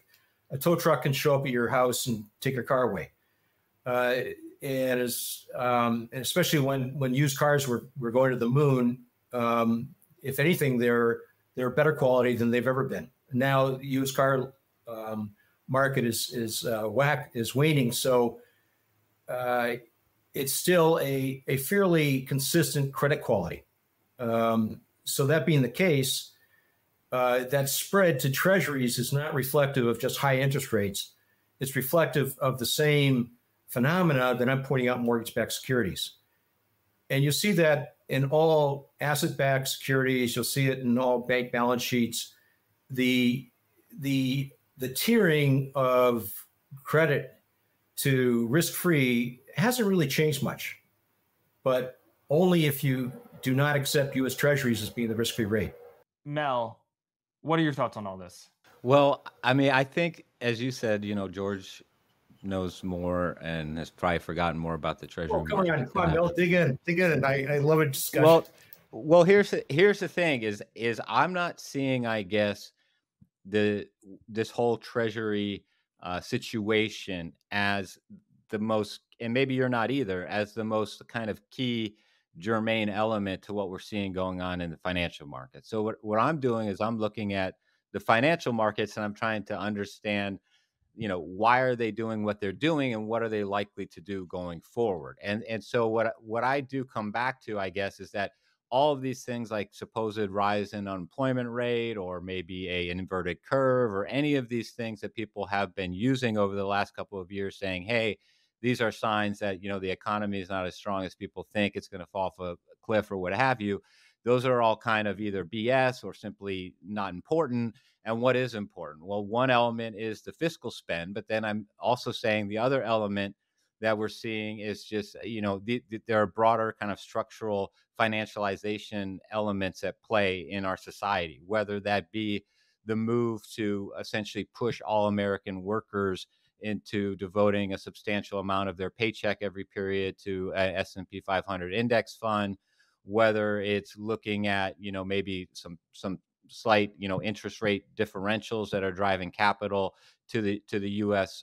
Financial markets, and that all of these things are essentially creating a perfect storm where we're getting people are getting this notion in their head that if they simply hold risk assets, they're going to have these incredible outsized returns, and it's becoming a bit of a self-fulfilling prophecy. And you're getting to a point where standard valuation metrics, price to earnings, discounted cash flows, discounted dividend models, all of these things where like you could listen to a CNBC commentator a year ago, like, okay, S&P is at 20 times earnings. It's a little rich. I need to pull back and I want to retrench into something like bonds or something. And in why that narrative is wrong and why I think we could see S&P 500 at a 30 times multiple in the next 24 months, because people are simply, it's almost like a game of musical chairs or a greater fool theory, where people are just starting to say, look, this is what's happening. We're seeing it happen. We're seeing the old rules of what a good valuation for the S&P is go out the table. And so therefore, you're stupid if you're not throwing all of your money into these risky assets. And what I had talked about in our last program is that I think that game eventually does come to an end. And it is similar to what we saw, for example, in the 1920s. You had amazing companies in the 20s. You had RCA, you had General Motors. These were companies that over the coming 10 to 20 years were going to grow exponentially. But what happened was their prices just got so far ahead of where they needed to be that then you had the crash. And so what I think is happening is we're getting all of these old valuation metrics being thrown out the window. We're piling into these risk assets. These valuations are going to get to a certain point where what's going to happen is the crescendo is not going to so much be a very specific like event or collapse or something substantial changing. What's going to happen is the psychology will begin to shift. I think that shift is going to be precipitated by a realization of the unfunded, entitlement liabilities, that issue coming to a head in the 27, 28, 29 timeframe. And that once that psychological shift happens and you start having a few big investors, like in the 20s, you had Joe Kennedy, or now who knows, it'll be, the chief at Citadel, or it'll be whoever coming in and saying, okay, my mind shift has changed. I think this free ride, assets are doing nothing but going to go up. And if they correct, there'll be minor and short-lived corrections. I now see that narrative as no longer the dominant narrative. And people are going to begin to pull assets from the market because everybody's going to have huge gains, and that this pulling of assets away from the market will, just like this is a self-fulfilling prophecy, in turn become a self-fulfilling prophecy that's going to have a whole bunch of headaches for itself. And so I think, the Treasury discussion is a fascinating one. And I think George agrees, like it's also kind of in one sense neither here nor there as far as what's happening in the broader financial markets. so you're still bullish on the stock markets. Earnings are now beginning to go up, but the stock market has gone up way more than the earnings have. So valuations have gone up, and I'm just looking at price to earnings ratio is now at 27, which is historically high. And I'm not adjusting for inflation and growth. I'm not going to explain why, but I like just using the simple price to earnings ratio. But it's possible that's pricing in a lot of growth, and the growth could come. I mean, we've seen what Nvidia's net income has done. It's tripled, it's quadrupled in a single year, and that maybe other companies are not going to triple their companies, but if Apple's revenues and it goes up 40% or even 25%, maybe the rally that happened over the past 2 months is justified, and stock market moves price in future expectations, perhaps more so than the bond market. So is your view, Mel, that earnings will rise, but the stocks will go up more than the earnings, so valuations will just get more and more expensive? Yes, precisely. So I do believe earnings will grow, but I think a lot of people, they're saying, look, we've now passed the multiple expansion stage. If we're going to have an increase in the stock market in the coming years, it's going to be because the E is going up, not the multiple. And I think if you look at what we could have in earnings growth, we could have very nice earnings growth. We could have high nominal GDP.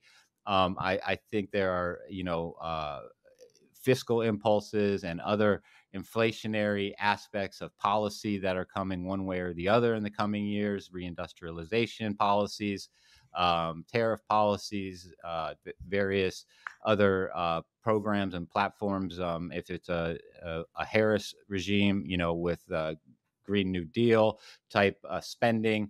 And so these things are happening, and these are going to create earnings growth. But I think we're even going to see further multiple expansion. And so it might not happen all at once. It's not going to happen in a straight line. I'm not talking about what the S&P is going to do over the next, 3 to 6 weeks. I'm talking about, I like to look out at least like a 12-month period when I'm talking about where I think things are heading. You can always have, one-off crises. You can have certain things happen to kind of dislocate or take the markets off of this track. But eventually they're going to return to these large structural themes that are occurring. And this, essentially, I believe, is right on course. And I think when you're seeing things like certain asset classes underperform, the thing to look at is to look at for those to catch up. So I've talked about reindustrialization. If we wanted to get a little bit more granular, talk about a stock sector ETF like XLI, the industrial. That's been in a bit of a consolidation phase. We've seen gold in a bit of a consolidation phase. And so I think we're just like continuing to rotate through the different asset classes, and that the market pundits will always find a narrative to fit. Well, okay, interest rates are coming, so now it's time to buy small caps, or we're going to have reindustrialization, and so that's why you want to own copper. And that what's happening is it's just that musical chairs. People are starting to put the money into different areas, and they're going to seize upon a narrative to just continue to run up different areas. So we might, take a pause for the next quarter or two and say the Qs, and maybe the Qs do well, but not as good as the Russell. But then that will in turn be a consolidation, a pause that refreshes, and then we'll see another leg up, and they'll come up with a narrative, whether it's AI. We're finally starting to see, earnings resultant from the AI push that's been put in place. Whatever it is, these are the stories that I just anticipate coming, and they're going to fit it. And then what you're going to do is eventually it's just rising tide lifting all boats, and we're getting the essentially the quintessential formation of a bubble. And why do you think this has to be a bubble? Why can't the market rise in line with earnings expectations? Why do valuations have to get so extreme? Is it just human nature and ultimately collapse? Is it just human nature? I think it's human nature combined with the incentives that you see in place in financial markets. So if you're like a portfolio manager and you've been bearish, and now you're getting fired, or you haven't owned Nvidia, and so, or I talked about the payroll deductions. So I think we have we don't have a market like we had, say, 100 years ago, where you had this kind of small cohort of investors that were working at banks and investment houses that were partnerships with their own capital and their own money, saying, what do I really want to pay for a revenue stream of future earnings? What's a good price for that? We have a whole bunch of massive forces taking place that are essentially creating these, artificial buyers in the market. So that's the structural part. And then I do agree with you on the human nature psychology part, right? Like, I mean, look at how you're talking about a land bubble, the Australian land bubble, Florida land bubbles. You could talk about, the 1929 stock market bubble. You could talk about the tulip bubble in Holland. All of these bubbles, they tend to have a certain pattern to them. They tend to, like I said, have a very big psychological component. And that's why I also see this psychological component kind of having the seeds of the ultimate bubbles decline, is that all of a sudden people are going to say, oh my God, this is ridiculous. Why am I paying 36 times for the S&P 500 earnings? This is crazy. And then once that money starts coming out, it starts feeding upon itself. And so this is really kind of human nature 101. Yeah, and one hallmark of a bubble is limited supply, at least for a time. And one thing I said, I've been saying over the past year, is that there is not a huge amount of IPOs or SPACs or company going public. So this demand for stocks can only go into the stocks that already exist. And there are fewer stocks now than there were in 2000. In 2021, I think what pricked that bubble, and I do think it was a bubble, was this huge amount of SPACs and supply, and these really low quality companies went public at $10 billion and soaked up all that money. We're not seeing that yet, and maybe stocks won't decline until we really see that IPO window happen. George, do you agree with Mel that this will be a bubble, and that you're super bullish on stocks for now, maybe the next year, few years, but that ultimately this will end in tears? This bubble will collapse. What are your thoughts? I cringe a little bit. I'm not super bullish on equity. I just think equities gap are discounting to the nature of the economy, which is based pretty well solely on an understanding of the Federal Reserve ability to tighten, or they will tighten in the future, trust us. That is no longer. So therefore, the equity market is just going to resume where it should be in terms of valuation, normal valuation to the economy. The one thing equity has always done is it's either like grossly undervalued or grossly overvalued. It never just hangs out, as per my understanding of NGDP, or any variable we want to look at.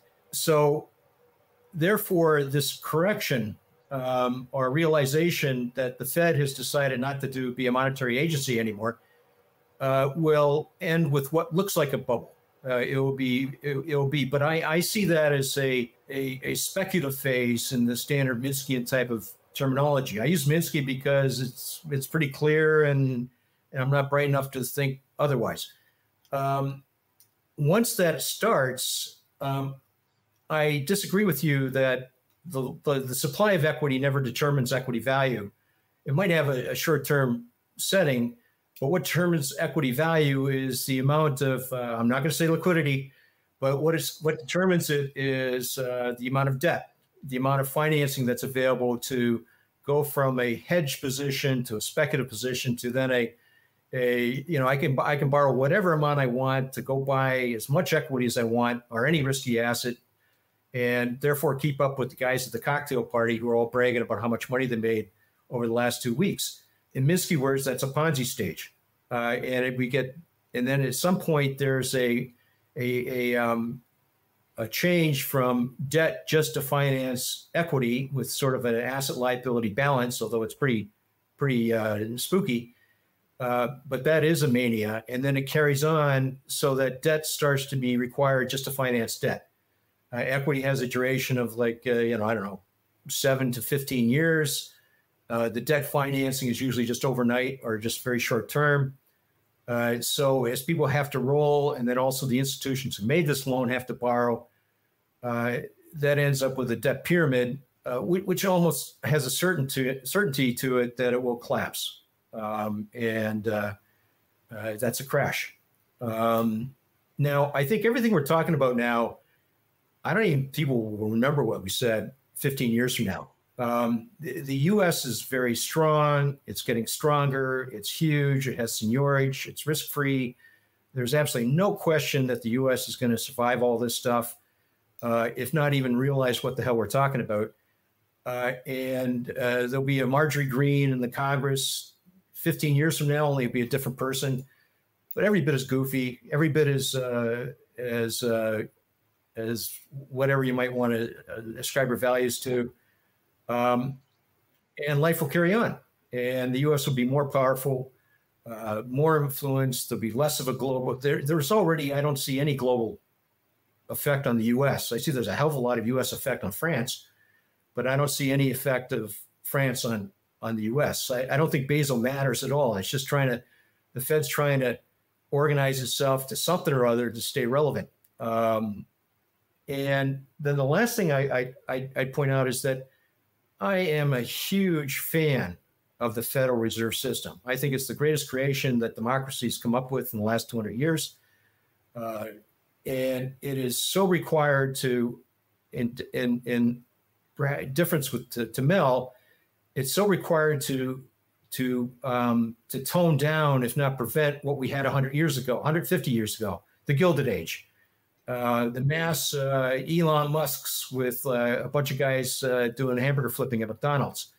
That difference is getting bigger and bigger. It's a replica of why the Fed was created in the first place, which is to tone down that boom bust, that Minskian phases of liquidity availability that's too flush, and then suddenly there's no liquidity. And I mean liquidity in the short end cash. And that ends with the Fed governance in terms of like toning things down and trying to redress inequality. Now, the COVID remedy did a lot to give a start to that, but we must have a Fed. And I think where we're going to get the Fed again is when we do get into this, and in this I do agree with Mel, if we do get into this this Ponzi stage, which will be just as clear as anything. It'll just be as clear as how much fiscal spend has been. But everyone will be into it because, gosh, if you don't talk about it and get into it, then no one's going to talk to you. And therefore the crash is going to like just make Congress livid. Plus there'll be a new Congress because all the Congress guys will be fired, and they will readdress the situation of a no Fed world. And we will get a Fed probably more powerful and more effective in monetary policy than we had like 10 years ago, 15 years ago. So that's my call. Right. And George, when you say the stock market will boom because the economy will boom, I assume the connection there is because when the economy booms, corporate profits will boom, because in countries where GDP growth is incredibly high, but earnings do not grow, such as China, the stock market performs really badly. So I just want to make that connection clear for the audience, right? No, I'm saying if I understood you right, I'm saying something else. I'm saying the economy has already boomed. Yes. And the economy likely will continue to boom. And that's not causing the stock market to go up higher.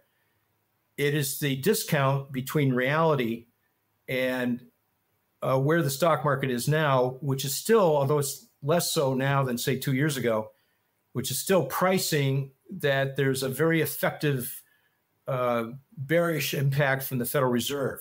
Now, as soon as everyone agrees with me and they realize that, holy cow, there is no Fed, and the only offset to inflation is equity and risky assets that aren't going to fall apart on you, then that discounting between the reality of the economy as set by the fiscal stage will close to current equity valuations. So I think it's about 20-25%. But then the real show starts where that will appear to most people as a mania or a start of a bubble. And people, like as you said in Japan, everyone's dancing and the stupid people are watching the people dance, to explain why you should get into the Nikkei when it was only halfway up or 2/3 the way up. Right, but George, I want to say, so in countries where GDP growth is high, but corporate profits do not grow with GDP, the stock market does not tend to boom. China is a prime example. So just there is, when the economy booms, corporate in America, corporate profits boom. So it is a fundamental valuation thing for you, right? Well, first of all, S&P earnings have not boomed. They're doing okay. They haven't boomed. Now, corporate profits, as measured by the BEA, have boomed. So if we get rid of the idea of the S&P earnings have anything to do with anything, and for various other reasons. Well, they have a lot to do with the S&P, right? Not really. Okay, so you not think in terms of so you think that if the economy booms and the economy grows more than the S&P 500 profits, the S&P 500 will still boom. Okay, that makes sense. Jack, let me correct you. S&P profits have already boomed. They're tracking. I mean, something's making up these BEA corporate profits that they report every it's lagged a quarter, but it's coming up every quarter. Yeah, it could be helpful. I don't know. It's definitely all of Wilshire 5000 by definition, but it's definitely whatever the ratio of S&P 500 to Wilshire 500. It's a big chunk of the S&P 500, and it's not reflected in S&P earnings. So S&P earnings are not really all that useful to come up with a valuation of S&P. What I'm saying is that this boom has already occurred. But then, George, it has in 2020 and 2021. In 2022, large cap costs went up a lot. So a lot of the mega cap tech stocks, Facebook, Meta, for example, revenues went up, but costs went up a lot more. 2023 was the year of efficiency. So corporate profits have, so you're right, but the stock market has gone up more than corporate profits. I mean, the valuations have gone up as well. Yeah, that's not in the data. What you just said is that's in the popular opinion based upon S&P earnings, reported earnings, but that's certainly not in the national account data. I'm referring to S&P 500 earnings, which presumably the S&P 500 prices off of. I'm going to wave them away just the way I wave away U.S. Treasury 10-year. S&P earnings are clearly not reflective of how much money S&P 500 companies are making. It is impossible to have the corporate profits as reported by the BEA, which does a pretty good job in terms of its corporate profit. It's table 6 in the NIPA tables number 6. It's very clear that it's been on a roar, that there's, as far as profits go, there's every bit of just a normal valuation increase just to catch up with where the profits have already gone. What I'm saying is the S&P assumes that those profits will drop because they've still got this myth of the Federal Reserve is, when they say they're going to tighten, they tighten and they mean it, and inflation and so on. And this discounting that's from the Fed is going to come off the market.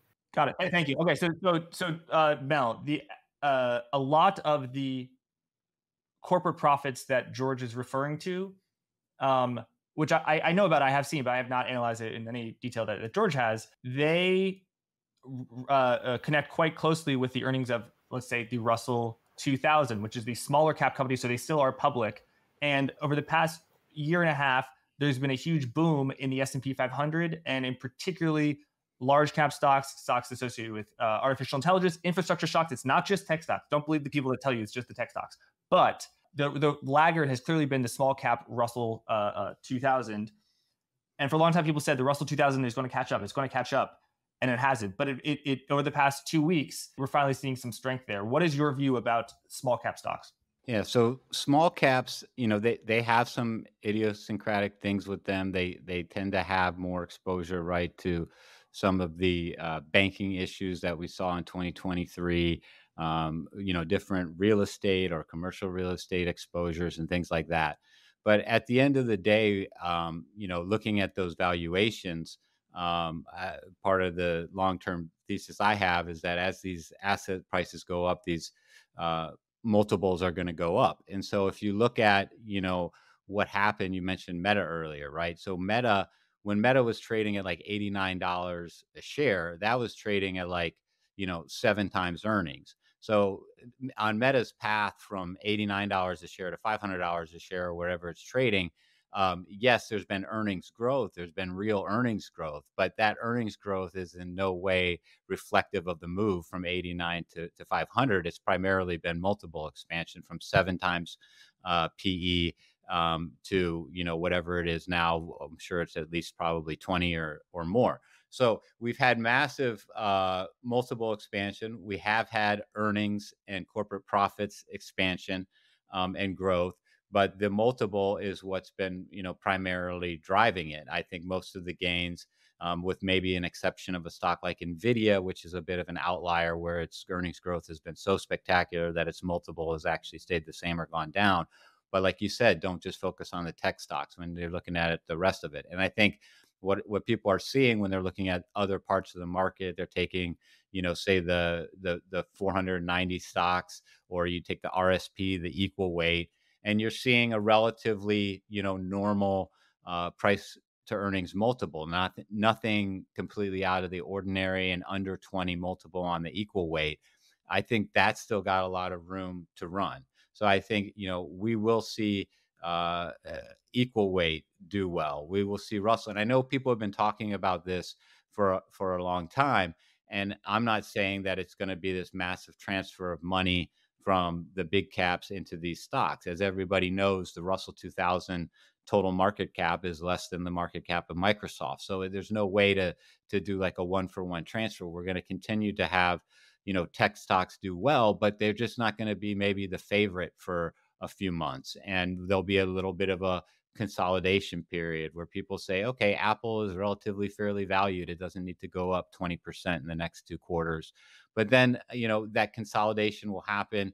And I think the phase continues to pile in. And what's driving this is all the other things we've talked about. Well, it's fiscal spend, it's sovereign debt bubbles, it's creation of money through the commercial banking system.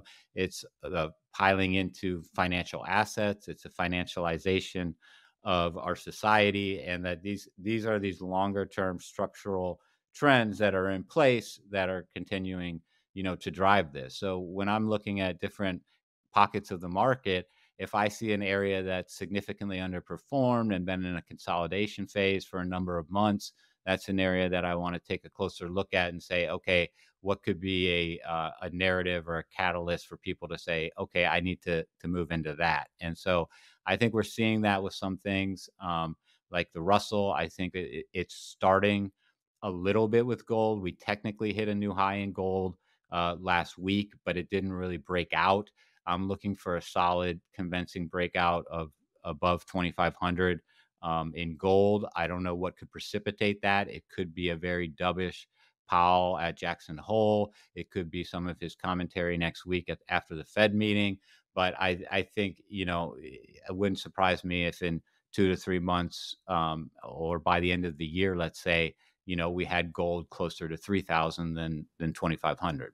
The Russell 2000, I'm looking at the valuation, and it says it's a price to earnings ratio of 28.75, so actually slightly above the S&P 500. I know that a lot of Russell 2000 companies are not profitable, and I attribute those to 2 main factors, I would guess. One is the inordinate number of companies that went public in 2020 and 2021 that were low quality companies. And where else do they go? The Russell 2000 index. And also the narrative about higher interest rates are going to hurt large cap tech stocks because of the equity cost of capital. That theoretically makes sense, but these companies have so much cash. Their actual financial position is not harmed at all. I saw Google reported they earned $1 billion in net interest income, or interest income, I should say, in per quarter. But the Russell 2000 companies are actually indebted, in some cases heavily indebted, and they do have these shorter duration, more floating rates loans. They do have to refinance, as well as the structural factor that if a company is great, it's probably going to get the S&P 500 because the stock price is going to go up so far. But all of those, structural weaknesses so far, you still are bullish on small caps. Yeah, definitely. And I'd agree with, George said he was going to wave away S&P 500 earnings. In a sense, I could wave away the Russell 2000 earnings as well, because I think it's more about the flows of where the capital wants to go. And you've got this small bucket of Russell 2000, and you don't need to have huge amounts of money go into it to make the PE multiple expand even further than that already high multiple you mentioned. And that kind of, they can come up with the story after the fact to match it. So they can say, oh, well, the rate cuts are going to, be good. We've got, whether whoever gets elected, it's going to be a more, onshoring, US centric focus, and that's going to be powering some of these companies going forward. And then the last thing I would say at the Russell, so I do think that that piling in is what's going to drive those returns. But you're right. The Russell as an index is at a disadvantage to the S&P 500. The S&P basically is a slowly actively managed index, right? If a company's not doing well, it gets yanked from the S&P. The opposite happens with the Russell, where you're constantly pulling the good companies out. With the S&P, you're constantly picking the bad companies out. And so just from a structural point of view of the nature of the index, the Russell, in a sense, is disadvantaged vis-a-vis the S&P 500. And so one would expect to see, the S&P do better over time. Obviously, if you took the 500 stocks that were in the S&P 500, say 30 years ago, the return on those 500 stocks is probably poor, very poor. Who knows how many of them aren't even around. And so, the S&P, in a sense, it is an actively managed index. It's just not, doesn't have a huge amount of turnover, but it is, in a sense, an active index. Right. And it's rules based. Mel, in our first conversation, you explained why you were so bullish, but that there would be a collapse around 2027. Remind our viewers, as well as George, why you think that this bubble will inflate until 2027, but ultimately it will end with an implosion. We talked about, okay, so there were some massive changes that happened around 2020 with, say, Social Security trust funds. So we have had a large amount of workers relative to those on the Social Security payrolls. And that all the way up until 2020, there was actually enough money coming in from the current employees to cover the Social Security expenditures.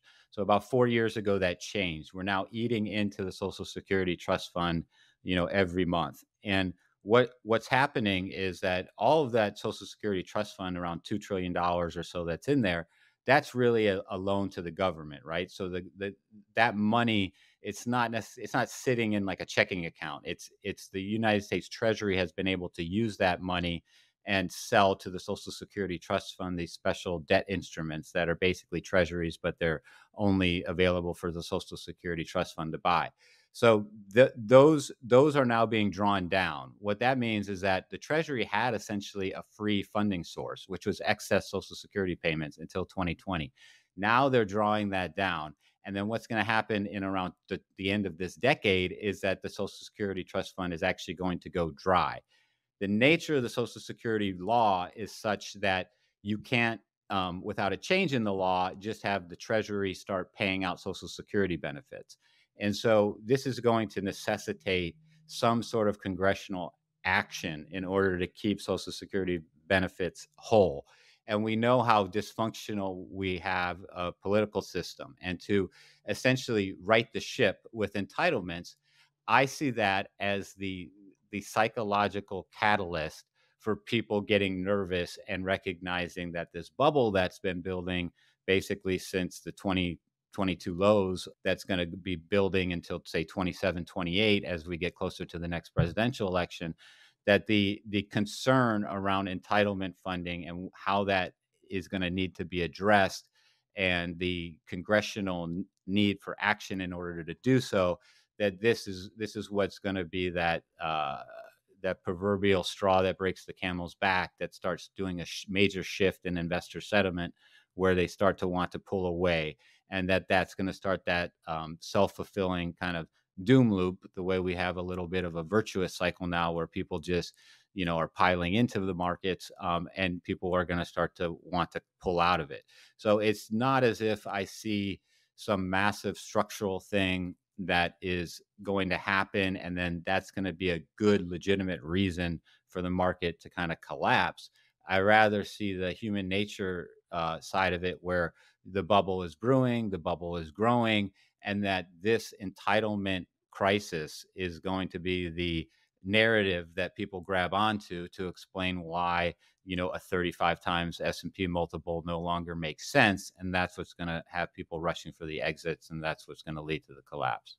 Just to explain that for the audience. So currently, and since it was enacted, by, I believe, FDR, the Social Security is funded by the Social Security Trust Fund, which is funded by payroll taxes. So every paycheck you get at the end of the 2 weeks, part of that goes into that fund. It is not funded from the Treasury. So if we are building bombs to sell around the world, we don't worry about where the money is coming from, because it's either come from taxes or it's going to come from the Treasury borrowing money, but it's going to come from the Treasury. Whereas Social Security, there's a special pot. So what would be needed to fix this crisis would be to say, actually, just take the Social Security money from the same Treasury pot that everything else comes from. Don't have it be this segmented thing, and that could be an act of Congress. But you're right; it does require an act of Congress. Do you see that act of Congress being passed? Because I have to say, when I was a lot younger, I remember the Republicans beating on about this drum of we have to do entitlement reform and cut Social Security, basically, to make sure seniors get paid less as a percentage of GDP. But now I think the Republicans have realized they've looked at who's voting for them, and a lot of those people get Social Security checks. And I think, just looking at Trump's platform and most Republicans, that's not talked about at all. So would you see there being a bipartisan, and I can see the Democrats definitely doing it. Could you see a bipartisan, them just fixing this issue, or is the loss of confidence the fact that they have to Congress has to pass this act, or is the loss of confidence that there really is a bankruptcy of the Social Security Trust Fund? Yeah, well, I think it's a larger issue in the sense that, look, people could come on here and say, Mel, none of this really matters. Social Security isn't that big of an issue. We can raise the retirement age. We can increase the employer and employee deductions by 1% or 1.5%. We can maybe means test and take away some of the large. I think the top Social Security payout is actually close to $5,000 a month. And if you think about who's getting that $5,000 a month, a lot of the people who earned enough during their lifetime to get the $5,000 a month Social Security check are very wealthy. And so I think there are ways to dabble around the edges and kind of fix this in a certain sense. But then, you have to look at it in the context of also look at Medicare, which is set up slightly different. And a lot of the Medicare expenses are being paid for by the Treasury. And if you look at that monthly Treasury statement I mentioned, it lists out all the expenses by department, cabinet level department. The biggest expenses of all the departments are not Homeland Security. It's not the Department of Defense. It's not even the Department of the Treasury with the interest expense. The department is with the biggest expense is the Department of Health and Human Services. And so that's where you also have not only Medicare and Social Security, but you have Medicaid, you have all of these social safety net programs. And so I think what I'm seeing is the Social Security issue being like the spark that really is a larger problem. That's not just Social Security. It's also Medicare. It's also these other social safety net programs.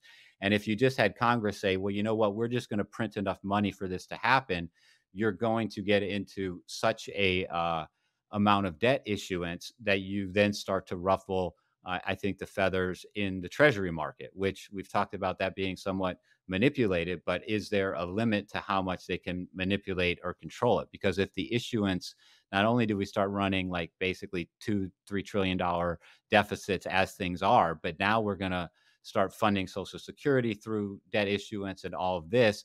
Like what really does start to happen to the bond and the Treasury market? And then you start to get into all those other things I've talked about, where they're prepping ways to tuck treasuries away onto bank balance sheets and making changes to the capital ratios and stuff like that. So, I think that these are the issues that are going to be floating around in the air at the same moment that we have a ridiculous valuation in the financial and the capital markets, and that those two are basically going to combine for like a perfect storm, which is going to be the narrative around the collapse. Now, I'm generally with George that in 15 or 20 years, will we be able to work our way through this, just like we worked our way through other collapses, whether it's a panic of 1907 or the Great Financial Crisis or even the Depression. I think, yes, we will be able to get through it, but that's just saying, there could be some serious pain along the way. Very interesting. George, what do you make of all this? Like Mel and I agree. It seems 100% how we got here. But I can't say we agree with much after that. I think a big problem right now is a lack of imagination, a lack of appreciation on the seniorage of the United States. MMT guys get this right away. They really understand it. Michael Pettis understands that when he starts talking about the identities. The U.S. is going to be here, or the question is like Social Security and various other costs of the U.S. government are what? A 3-month issue, duration of half a year at some point. Now it's going to go on and on. So, but as far as like managing it, it's a money market type of a problem. The duration of the United States is, I would say, infinity right now, as far as math goes. In other words, you'd be very bold to say that the U.S. will have a problem, say, 10 years from now, 20 years from now, 100 years from now. I guess China could nuke us all. I don't know. But I can't come up with any reasonable discussion on how the duration of the United States won't solve all problems. And all our problems are basically, right now, my read is just a political ruckus in terms of who gets the spoils. You know, are the Republicans allowed to spend it? Or are the Democrats allowed to spend it? Who gets the lobbyist money, et cetera, et cetera. It has nothing to do with like concerns with the U.S.'s liquidity or how long it's going to last, or, you know, in other words, we're not going to have any pain to the U.S. We're never, ever going to have a depression again unless we have an existentialist world war. You know, it just gets silly to even talk about it almost. We are not as we were into the Great Depression. We are not as we were even going into the GFC. We are the closest thing to come, and even then they were sort of not as sophisticated as us, is Rome. And then you get really hairy, you know, talking about like examples. There is no reason to have any concern about the U.S. coming under stress in terms of credit or availability of funds or will or anything that could cause a problem in the financial markets. Part of this, too, is that I don't think many people realize that inflation is a tax. It's not a debasement of the currency. It's not like the U.S. is going into some end game. Also, inflation, I don't know, under 10% or so is it's happy days for everybody, except for maybe 10% of the rentiers, the people who really have a 30-year horizon of their vested. George, are you saying that inflation of 110% year over year, meaning that the price level goes from $1 to $2.10? That's happy days for everyone, you're saying? It's happy days for entrepreneurs. It's happy days for the large tech company. It's happy day for the guy at Chick-fil-A who gets from $20 an hour in California to that $30 an hour. It's happy days for, I don't know what percentage, but certainly majority of Americans. They're told, though, that they're going to suffer and suffer greatly. But that's because of the popular view that, which I think comes from the rentier class, which Keynes, of course, a lot of people mention. It doesn't mean I'm a socialist, but it's from people who really depend on a fixed return for the next 10, 20, 30 years to maintain their position in the U.S. For politicians, you know, inflation's happy days. They get to fight more, and there's more spoils to come about. So Google doesn't mind inflation. Nvidia, they love inflation. So that the way to look at it, not to like defend inflation or not, but the way to look at inflation is, well, what the hell is it? It's for the U.S. with seniorage, inflation is a tax. And it's like if the tax receivables for a reasonable point of time, like say 5 years, 10 years, doesn't look like it's going to square the repayment of par. You know, if I buy a 5-year treasury and I'm a little queasy about whether I will get my par back in 5 years, then what I do is I have the implicit tax of inflation to make sure I do get par back. And so this whole idea of, you know, the U.S. has some sort of reasons for concern in terms of its longevity, for its like status, for anything that makes sense to the majority of Americans is, I don't think it's valid. George, thank you for that. So I will just say, I think that people who come from, not that I am from there, but people who come from countries with incredibly high inflation rates like Venezuela and Argentina, I don't know if I would say that the majority of them are quite happy. And I might say, I don't know if I think that the U.S. economy is as strong as you. How can you illustrate the United States with Venezuela? That's like trying to like say what's going on with 10 cities in San Francisco is defining the U.S. But George, if the U.S. the reasons that the U.S. has a economic excellence, which I largely agree with you on, are precisely the reasons why in the U.S. inflation would not reach 110%. So the day that inflation in the U.S. reaches 110%, it becomes Argentina. That's what I'm saying. You disagree, and that's fine. But I just want to move on. I completely adamantly disagree. First of all, inflation did hit 12%. Just recently. Yeah, that's now it was only for like a quarter. Right. It was only for a flash, but it did hit it. And if you see the inflation as a debasement of the currency, i.e. the value of the U.S., you're absolutely right. And then you are Argentina, Venezuela, Weimar Republic. You know, there's a whole list of examples. But I think it's a huge mistake to see any input or information from global or non-U.S. countries. The U.S. is onto itself. It's a phenomena that we've never seen. You have to go back 1,000 years before or 2,000 years before you even figure out like what the hell's going on. It is remarkable, so that we're alleviated from any of these concerns about, now the one thing that the U.S. could get into, which it did. And I will use history as, intense internal political strife, them versus us.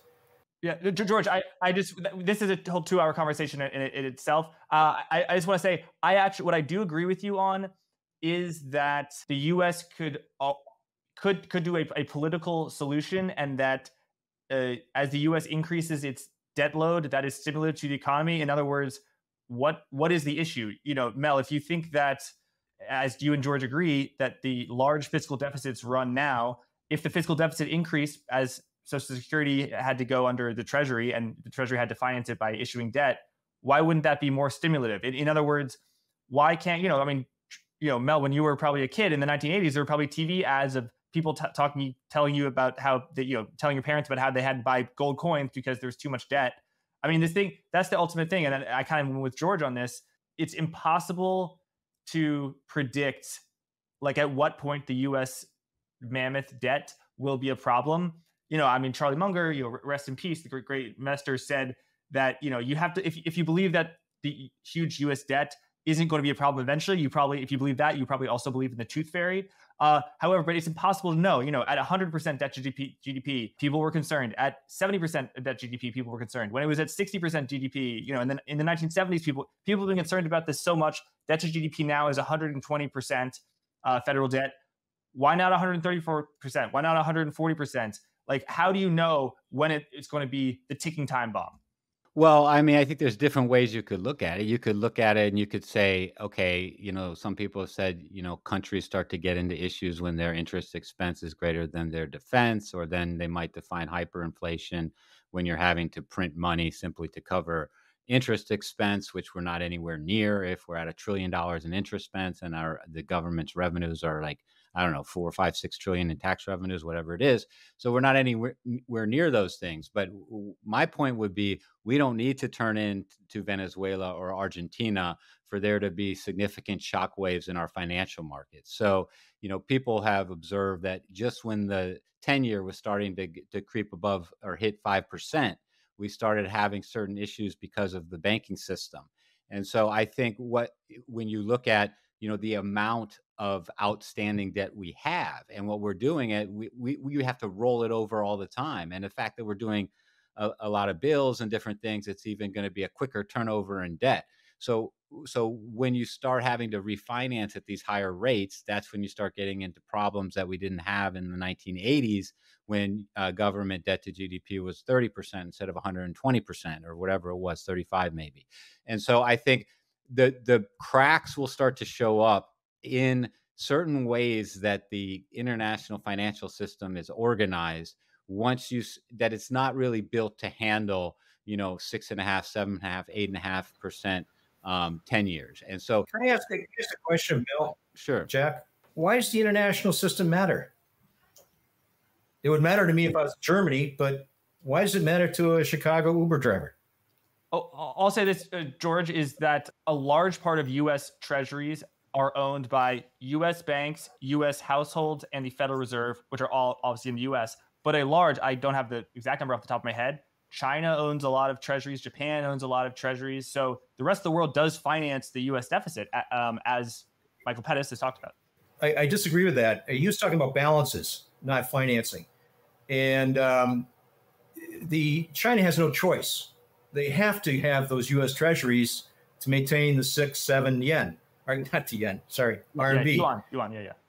So in many ways, the holding of U.S. debt is actually a debt of the holders to the U.S. Like if they want to play in the U.S., they better pony up and buy that debt. It's a shakedown. Now, as long as there's enough people in the United States who have a vested interest to maintain that, they have no choice. China has no choice. The Scottish widows and orphans, in terms of representing the legacy of British Empire, same thing. The Dutch guys, Japan, they have no choice. They have to own U.S. debt. Otherwise, what Pettis was talking about, the balance of payments fall apart, and they're screwed. We will survive. We'll just issue more debt. But they're screwed. So they have no choice, and that's what an identity is called. It has to be done. So the international system is the argument I would make is that instead of having 3 more aircraft carrier task force, I allow this holding of the U.S. debt offshore, and I give concern to the international markets. Or if I'm Brainerd, I want to maintain my position of power at the Fed by talking about China instability. But as far as like Americans, like you, all of us probably on this call, whether Germany falls off the face of the earth, as long as it doesn't cause a world war, we don't give a damn. It really has no. To answer your question, though, George, like why do I like we're talking about financial markets, the financial market, catastrophe. So you look at in 2011, why would Greece, the sovereign debt yields at Greece matter at all? Well, because who owns the Greek debt or whatever. So I think if you had, why would anything that happens in Europe matter? Doesn't matter to the Chicago Uber driver. If the United States were a perfect island, a perfect autarky, if we weren't living in essentially a financialized society where there are connections between Deutsche Bank and JP Morgan and all, like if you started to have your example, let's say Germany really did fall off the face of the map.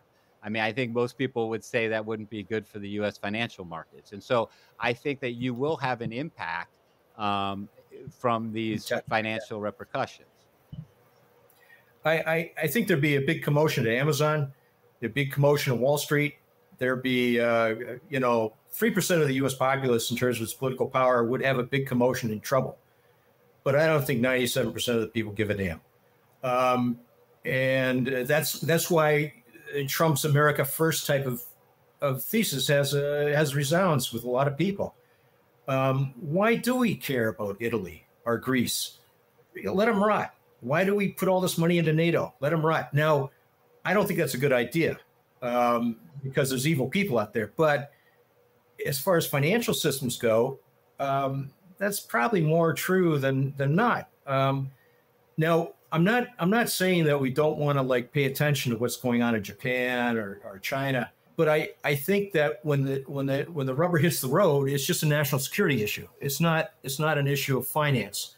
It's a big issue for JP Morgan if they lose all their European earnings.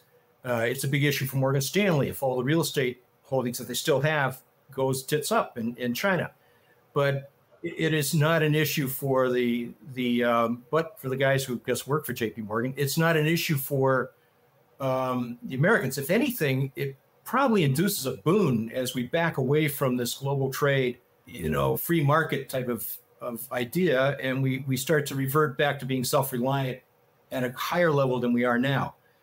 We'll never be able to put the genie back in the bottle. We'll always be in an international sphere, but I think it's way overdone to be concerned about what's going on in Spain or Italy, but for a humanitarian interest that we don't want to add to or be the cause for suffering. But as far as U.S. finance, I think it's way overblown. Right. Earlier, George, you referenced seniorage, which is the difference between how much government money is notionally and how much it costs to produce. So for like a gold coin, there's seniorage, but not that much because gold is expensive. But for fiat currency and printing paper money, it costs a lot less for the mint and the Treasury and the Fed to create $100 bill than $100. And I think the real question is, does the rest of the world continue to own U.S. Treasury debt? I think for a very long time, people have talking about diversifying away from the dollar, whether into Chinese yuan or euros. And I think you've seen ever so slightly a move away from the dollar, but it's not even as if the euro has gone up. It's like the Norwegian krona went from 0.1% to 0.3%. It's moving very slowly. That could change with Russia and the BRICS and Saudi Arabia, but that's for another discussion. The final topic, we've gone close to 2.5 hours, is the upcoming 2020 election. Without getting political, only talking about politics in terms of how it impacts 2024. But go ahead, yeah. 2024 election. Thank you. Yeah, it's been a while. Do you think the fiscal gravy train will continue running if Vice President Harris gets elected president? If former President Trump gets reelected? How does that depend on the different houses of Congress? Are you in the camp that, this train is going to continue to go fast until it goes off the rails, regardless of who's in office? Or do you think, no, if I can see permutations where actually the deficit goes down? Mel, you first, and then George. Yeah, I think generally, no matter who it is, we might have a difference between, who are the winners, who are the losers. If it's Harris, does that, favor maybe certain green orientated companies relative to what happened under a Trump administration? I think some of the things that we've seen people talk about with JD Vance and some of his views, I think he's actually said he agrees with, say, Lena Khan in her antitrust actions. He maybe he's a little less favorable to something like an Amazon. But at the end of the day, Vance isn't running for president, and Trump will make the decisions that Trump wants to make. So I think at the end of the day, you're going to see the lobbyists still have impacts, and the gravy train continues, the fiscal spending continues. Maybe we get more spending and less tax cuts with Harris. With Trump, we get more tax cuts, but less spending. Harris gives us more spending, less tax cuts. So basically, it's more or less 6 of one, half a dozen of the other, in my opinion. And I think that the train continues until it hits that stopping point that I talked about earlier, which isn't a hard stopping point, but more a psychological shift around the entitlements. Thank you, Mel. George? I think it should be realized that as soon as Trump's elected, he's a lame duck. He has got no legacy. He's got no real. He's not going to get reelected. He's got no pull. He's got no power. He's gone out of his way to base himself, not to have his power sourced from his base, which is a pretty fickle reason to be in power. Maybe he can threaten Congress that in the next election in 2 years, I will, like that, I'll have my guys rise up or not.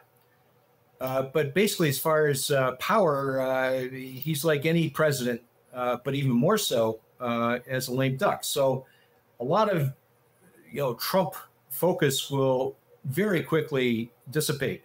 So I think it's Vance, assuming that they get in. And Vance is an interesting story. It's we're talking about Peter Thiel. We're talking about what's that guy's name? Arvin, whatever the monarchists and the Silicon Valley guys. Oh, that guy. Yeah. Yeah. It gets interesting. And Vance is going to be shooting for another 8 years because he'll want to be around until 2036. So he's talking about a regime, and he'll have immediately an inordinate of power as vice president versus previous administrations, certainly more than Kamala Harris had. And now Kamala Harris coming in, she will be laden with the constant, which has been the story for the Democratic Party for a century plus, with the state and local guys. The idea of a federal power of the Democratic Party to make change. Well, a good example was that what Cuomo says, why you guys dither about what the hell to do with COVID, I am now putting New York on pause. And not only that, I'm going to rack up like $500 billion really quick for hospital expenses and everything. And if you don't let New York go bankrupt, you got to give me all the money in about 6-7 months. So the state and local is still very powerful, if not the power for the Democratic Party. California, what's going on in San Francisco, so on. That being the case, if Harris gets in, it's going to get even crazier in terms of spend. It's going to be she's going to be very concerned about any inroads. She's going to try to negate the enthusiasm for the populism of Trump. Now, Trump will be there for a bit, and even Vance. Trump is very much a populist, so he's going to spend. He's just going to try to divert it to red states. So I think it's going to be chaotic. I see no reason why. Congress is going to be very slow to reclaim its mandatory and discretionary rule base and setting its budget, and it'll be very foggy in terms of what the budget's going to do for the next 5 years, like it used to be. It's going to be pretty chaotic. And then at the same time, we got the situation with the Fed that I've gone on perhaps ad nauseum in terms of how explosive the market can end up being, which I think Mel and I agree with in terms of what will happen, but for different reasons. So it's going to be a really, interesting time. It's going to be great stuff for you, Jack. You got all sorts of shows to do next year. But that's my call. Thank you, George. It's been a pleasure having you both on. Let's tell quickly about the work that you do, George. Tell our audience, remind them about the Monetary Frontier, your Substack, and Mel, tell us about Quaz, your financial thriller. The Monetary Frontier was, I guess I'm retired, although I'm loath to say it. And my risk manager, i.e. my partner in life, she was starting to really look askance at all the time I was spending in digital media, i.e. that I'm nuts. So I had to come up with a good reason as to why I'm actually making some money. And this is actually a livelihood. It's not just some old character babbling away. So the Monetary Frontier was created, and I hope it does have value because it's the distillation of 30-odd years of knowledge, often hard-won and learned the hard way, not by any sort of great intelligence. So I hope that if you visit the Monetary Frontier, you find it valuable. Quaz, it's a financial thriller. It's a fictional book, but it has a lot of the narratives of my thesis. It has corrupt central bankers. It has financial markets controlled by quantum AI supercomputer. It has a attempt to put in a global central bank digital currency, all while the world kind of sits on the precipice of a financial collapse. It's been really successful. Thanks to everybody who's bought it. If you haven't, check it out. The audiobook is available now. That just came out earlier this month. And if you like any of these themes and you're also a thriller or a fiction reader, a la Tom Clancy or something like that, I think you would enjoy Quaz. Thank you. And George, I don't think I got your view on small caps. Are you also a bull on the Russell 2000, let's say? Well, first, the Russell 2000 is market weighted just like the S&P 500. So the fact that it's like some diseased liver collecting bad toxins is wrong. Especially, I don't do it anymore, but especially every annual reweighting that we would trade, just like the S&P 500 reweighting. It's a very vibrant, very exciting. And I think the amount of dead issues in the Russell 2000 are always there. It was, it's just the way the Russell 2000 is. So I think it's more of an issue of valuation. And I think there's large, they're not nefarious, but there are some big players that I think have to establish a very large pairs trade, if you will, which the last one was short Russell and all the various small caps and long S&P 500 and various large caps, with the obvious players. They got the FAB 7, which is not really meant to make money, although it does. That's what they want to do. But it's the basis for the stock loan books. And then going out from that, controlling the option markets, to do zero trade date to expiry and all sorts of games that have been going on for the last 2 years, 3 years. And so I think the Russell 2000 to the S&P 500 does have a obvious relative value, which will be realized, but with this very large game going on, and now it seems like there's an effort to try to figure out, well, what do we do? Do we carry on? I think we took our short off on the Russell 2000. We got dumped our longs in the large caps. So do we carry on, reestablish it? Because the real money to be made is in the derivatives, the options, the dispersion books, and some of the other plays. There's other people which you've had on who would have a much better answer than I on that. I think the Russell 2000 will always be the Russell 2000. The S&P 500 will always be the S&P 500. And what I noted about the S&P 500 valuation, probably even more so for the Russell 2000, but you have to respect that it's a small cap, it's a small index relative to the S&P, and there's some very big players that control it for, I don't know, 6 months a year. And I think they are. Got it. Well, yeah, the index construction is a really good point. This has been a very long, very informative conversation. Thank you both so much for coming on, and thank you everyone for watching. People can find you, Mel, at Mel Mattison 1, and people could find George at Bicker in Brattle. Talk soon. Okay, thanks so much, Jack. Thank you.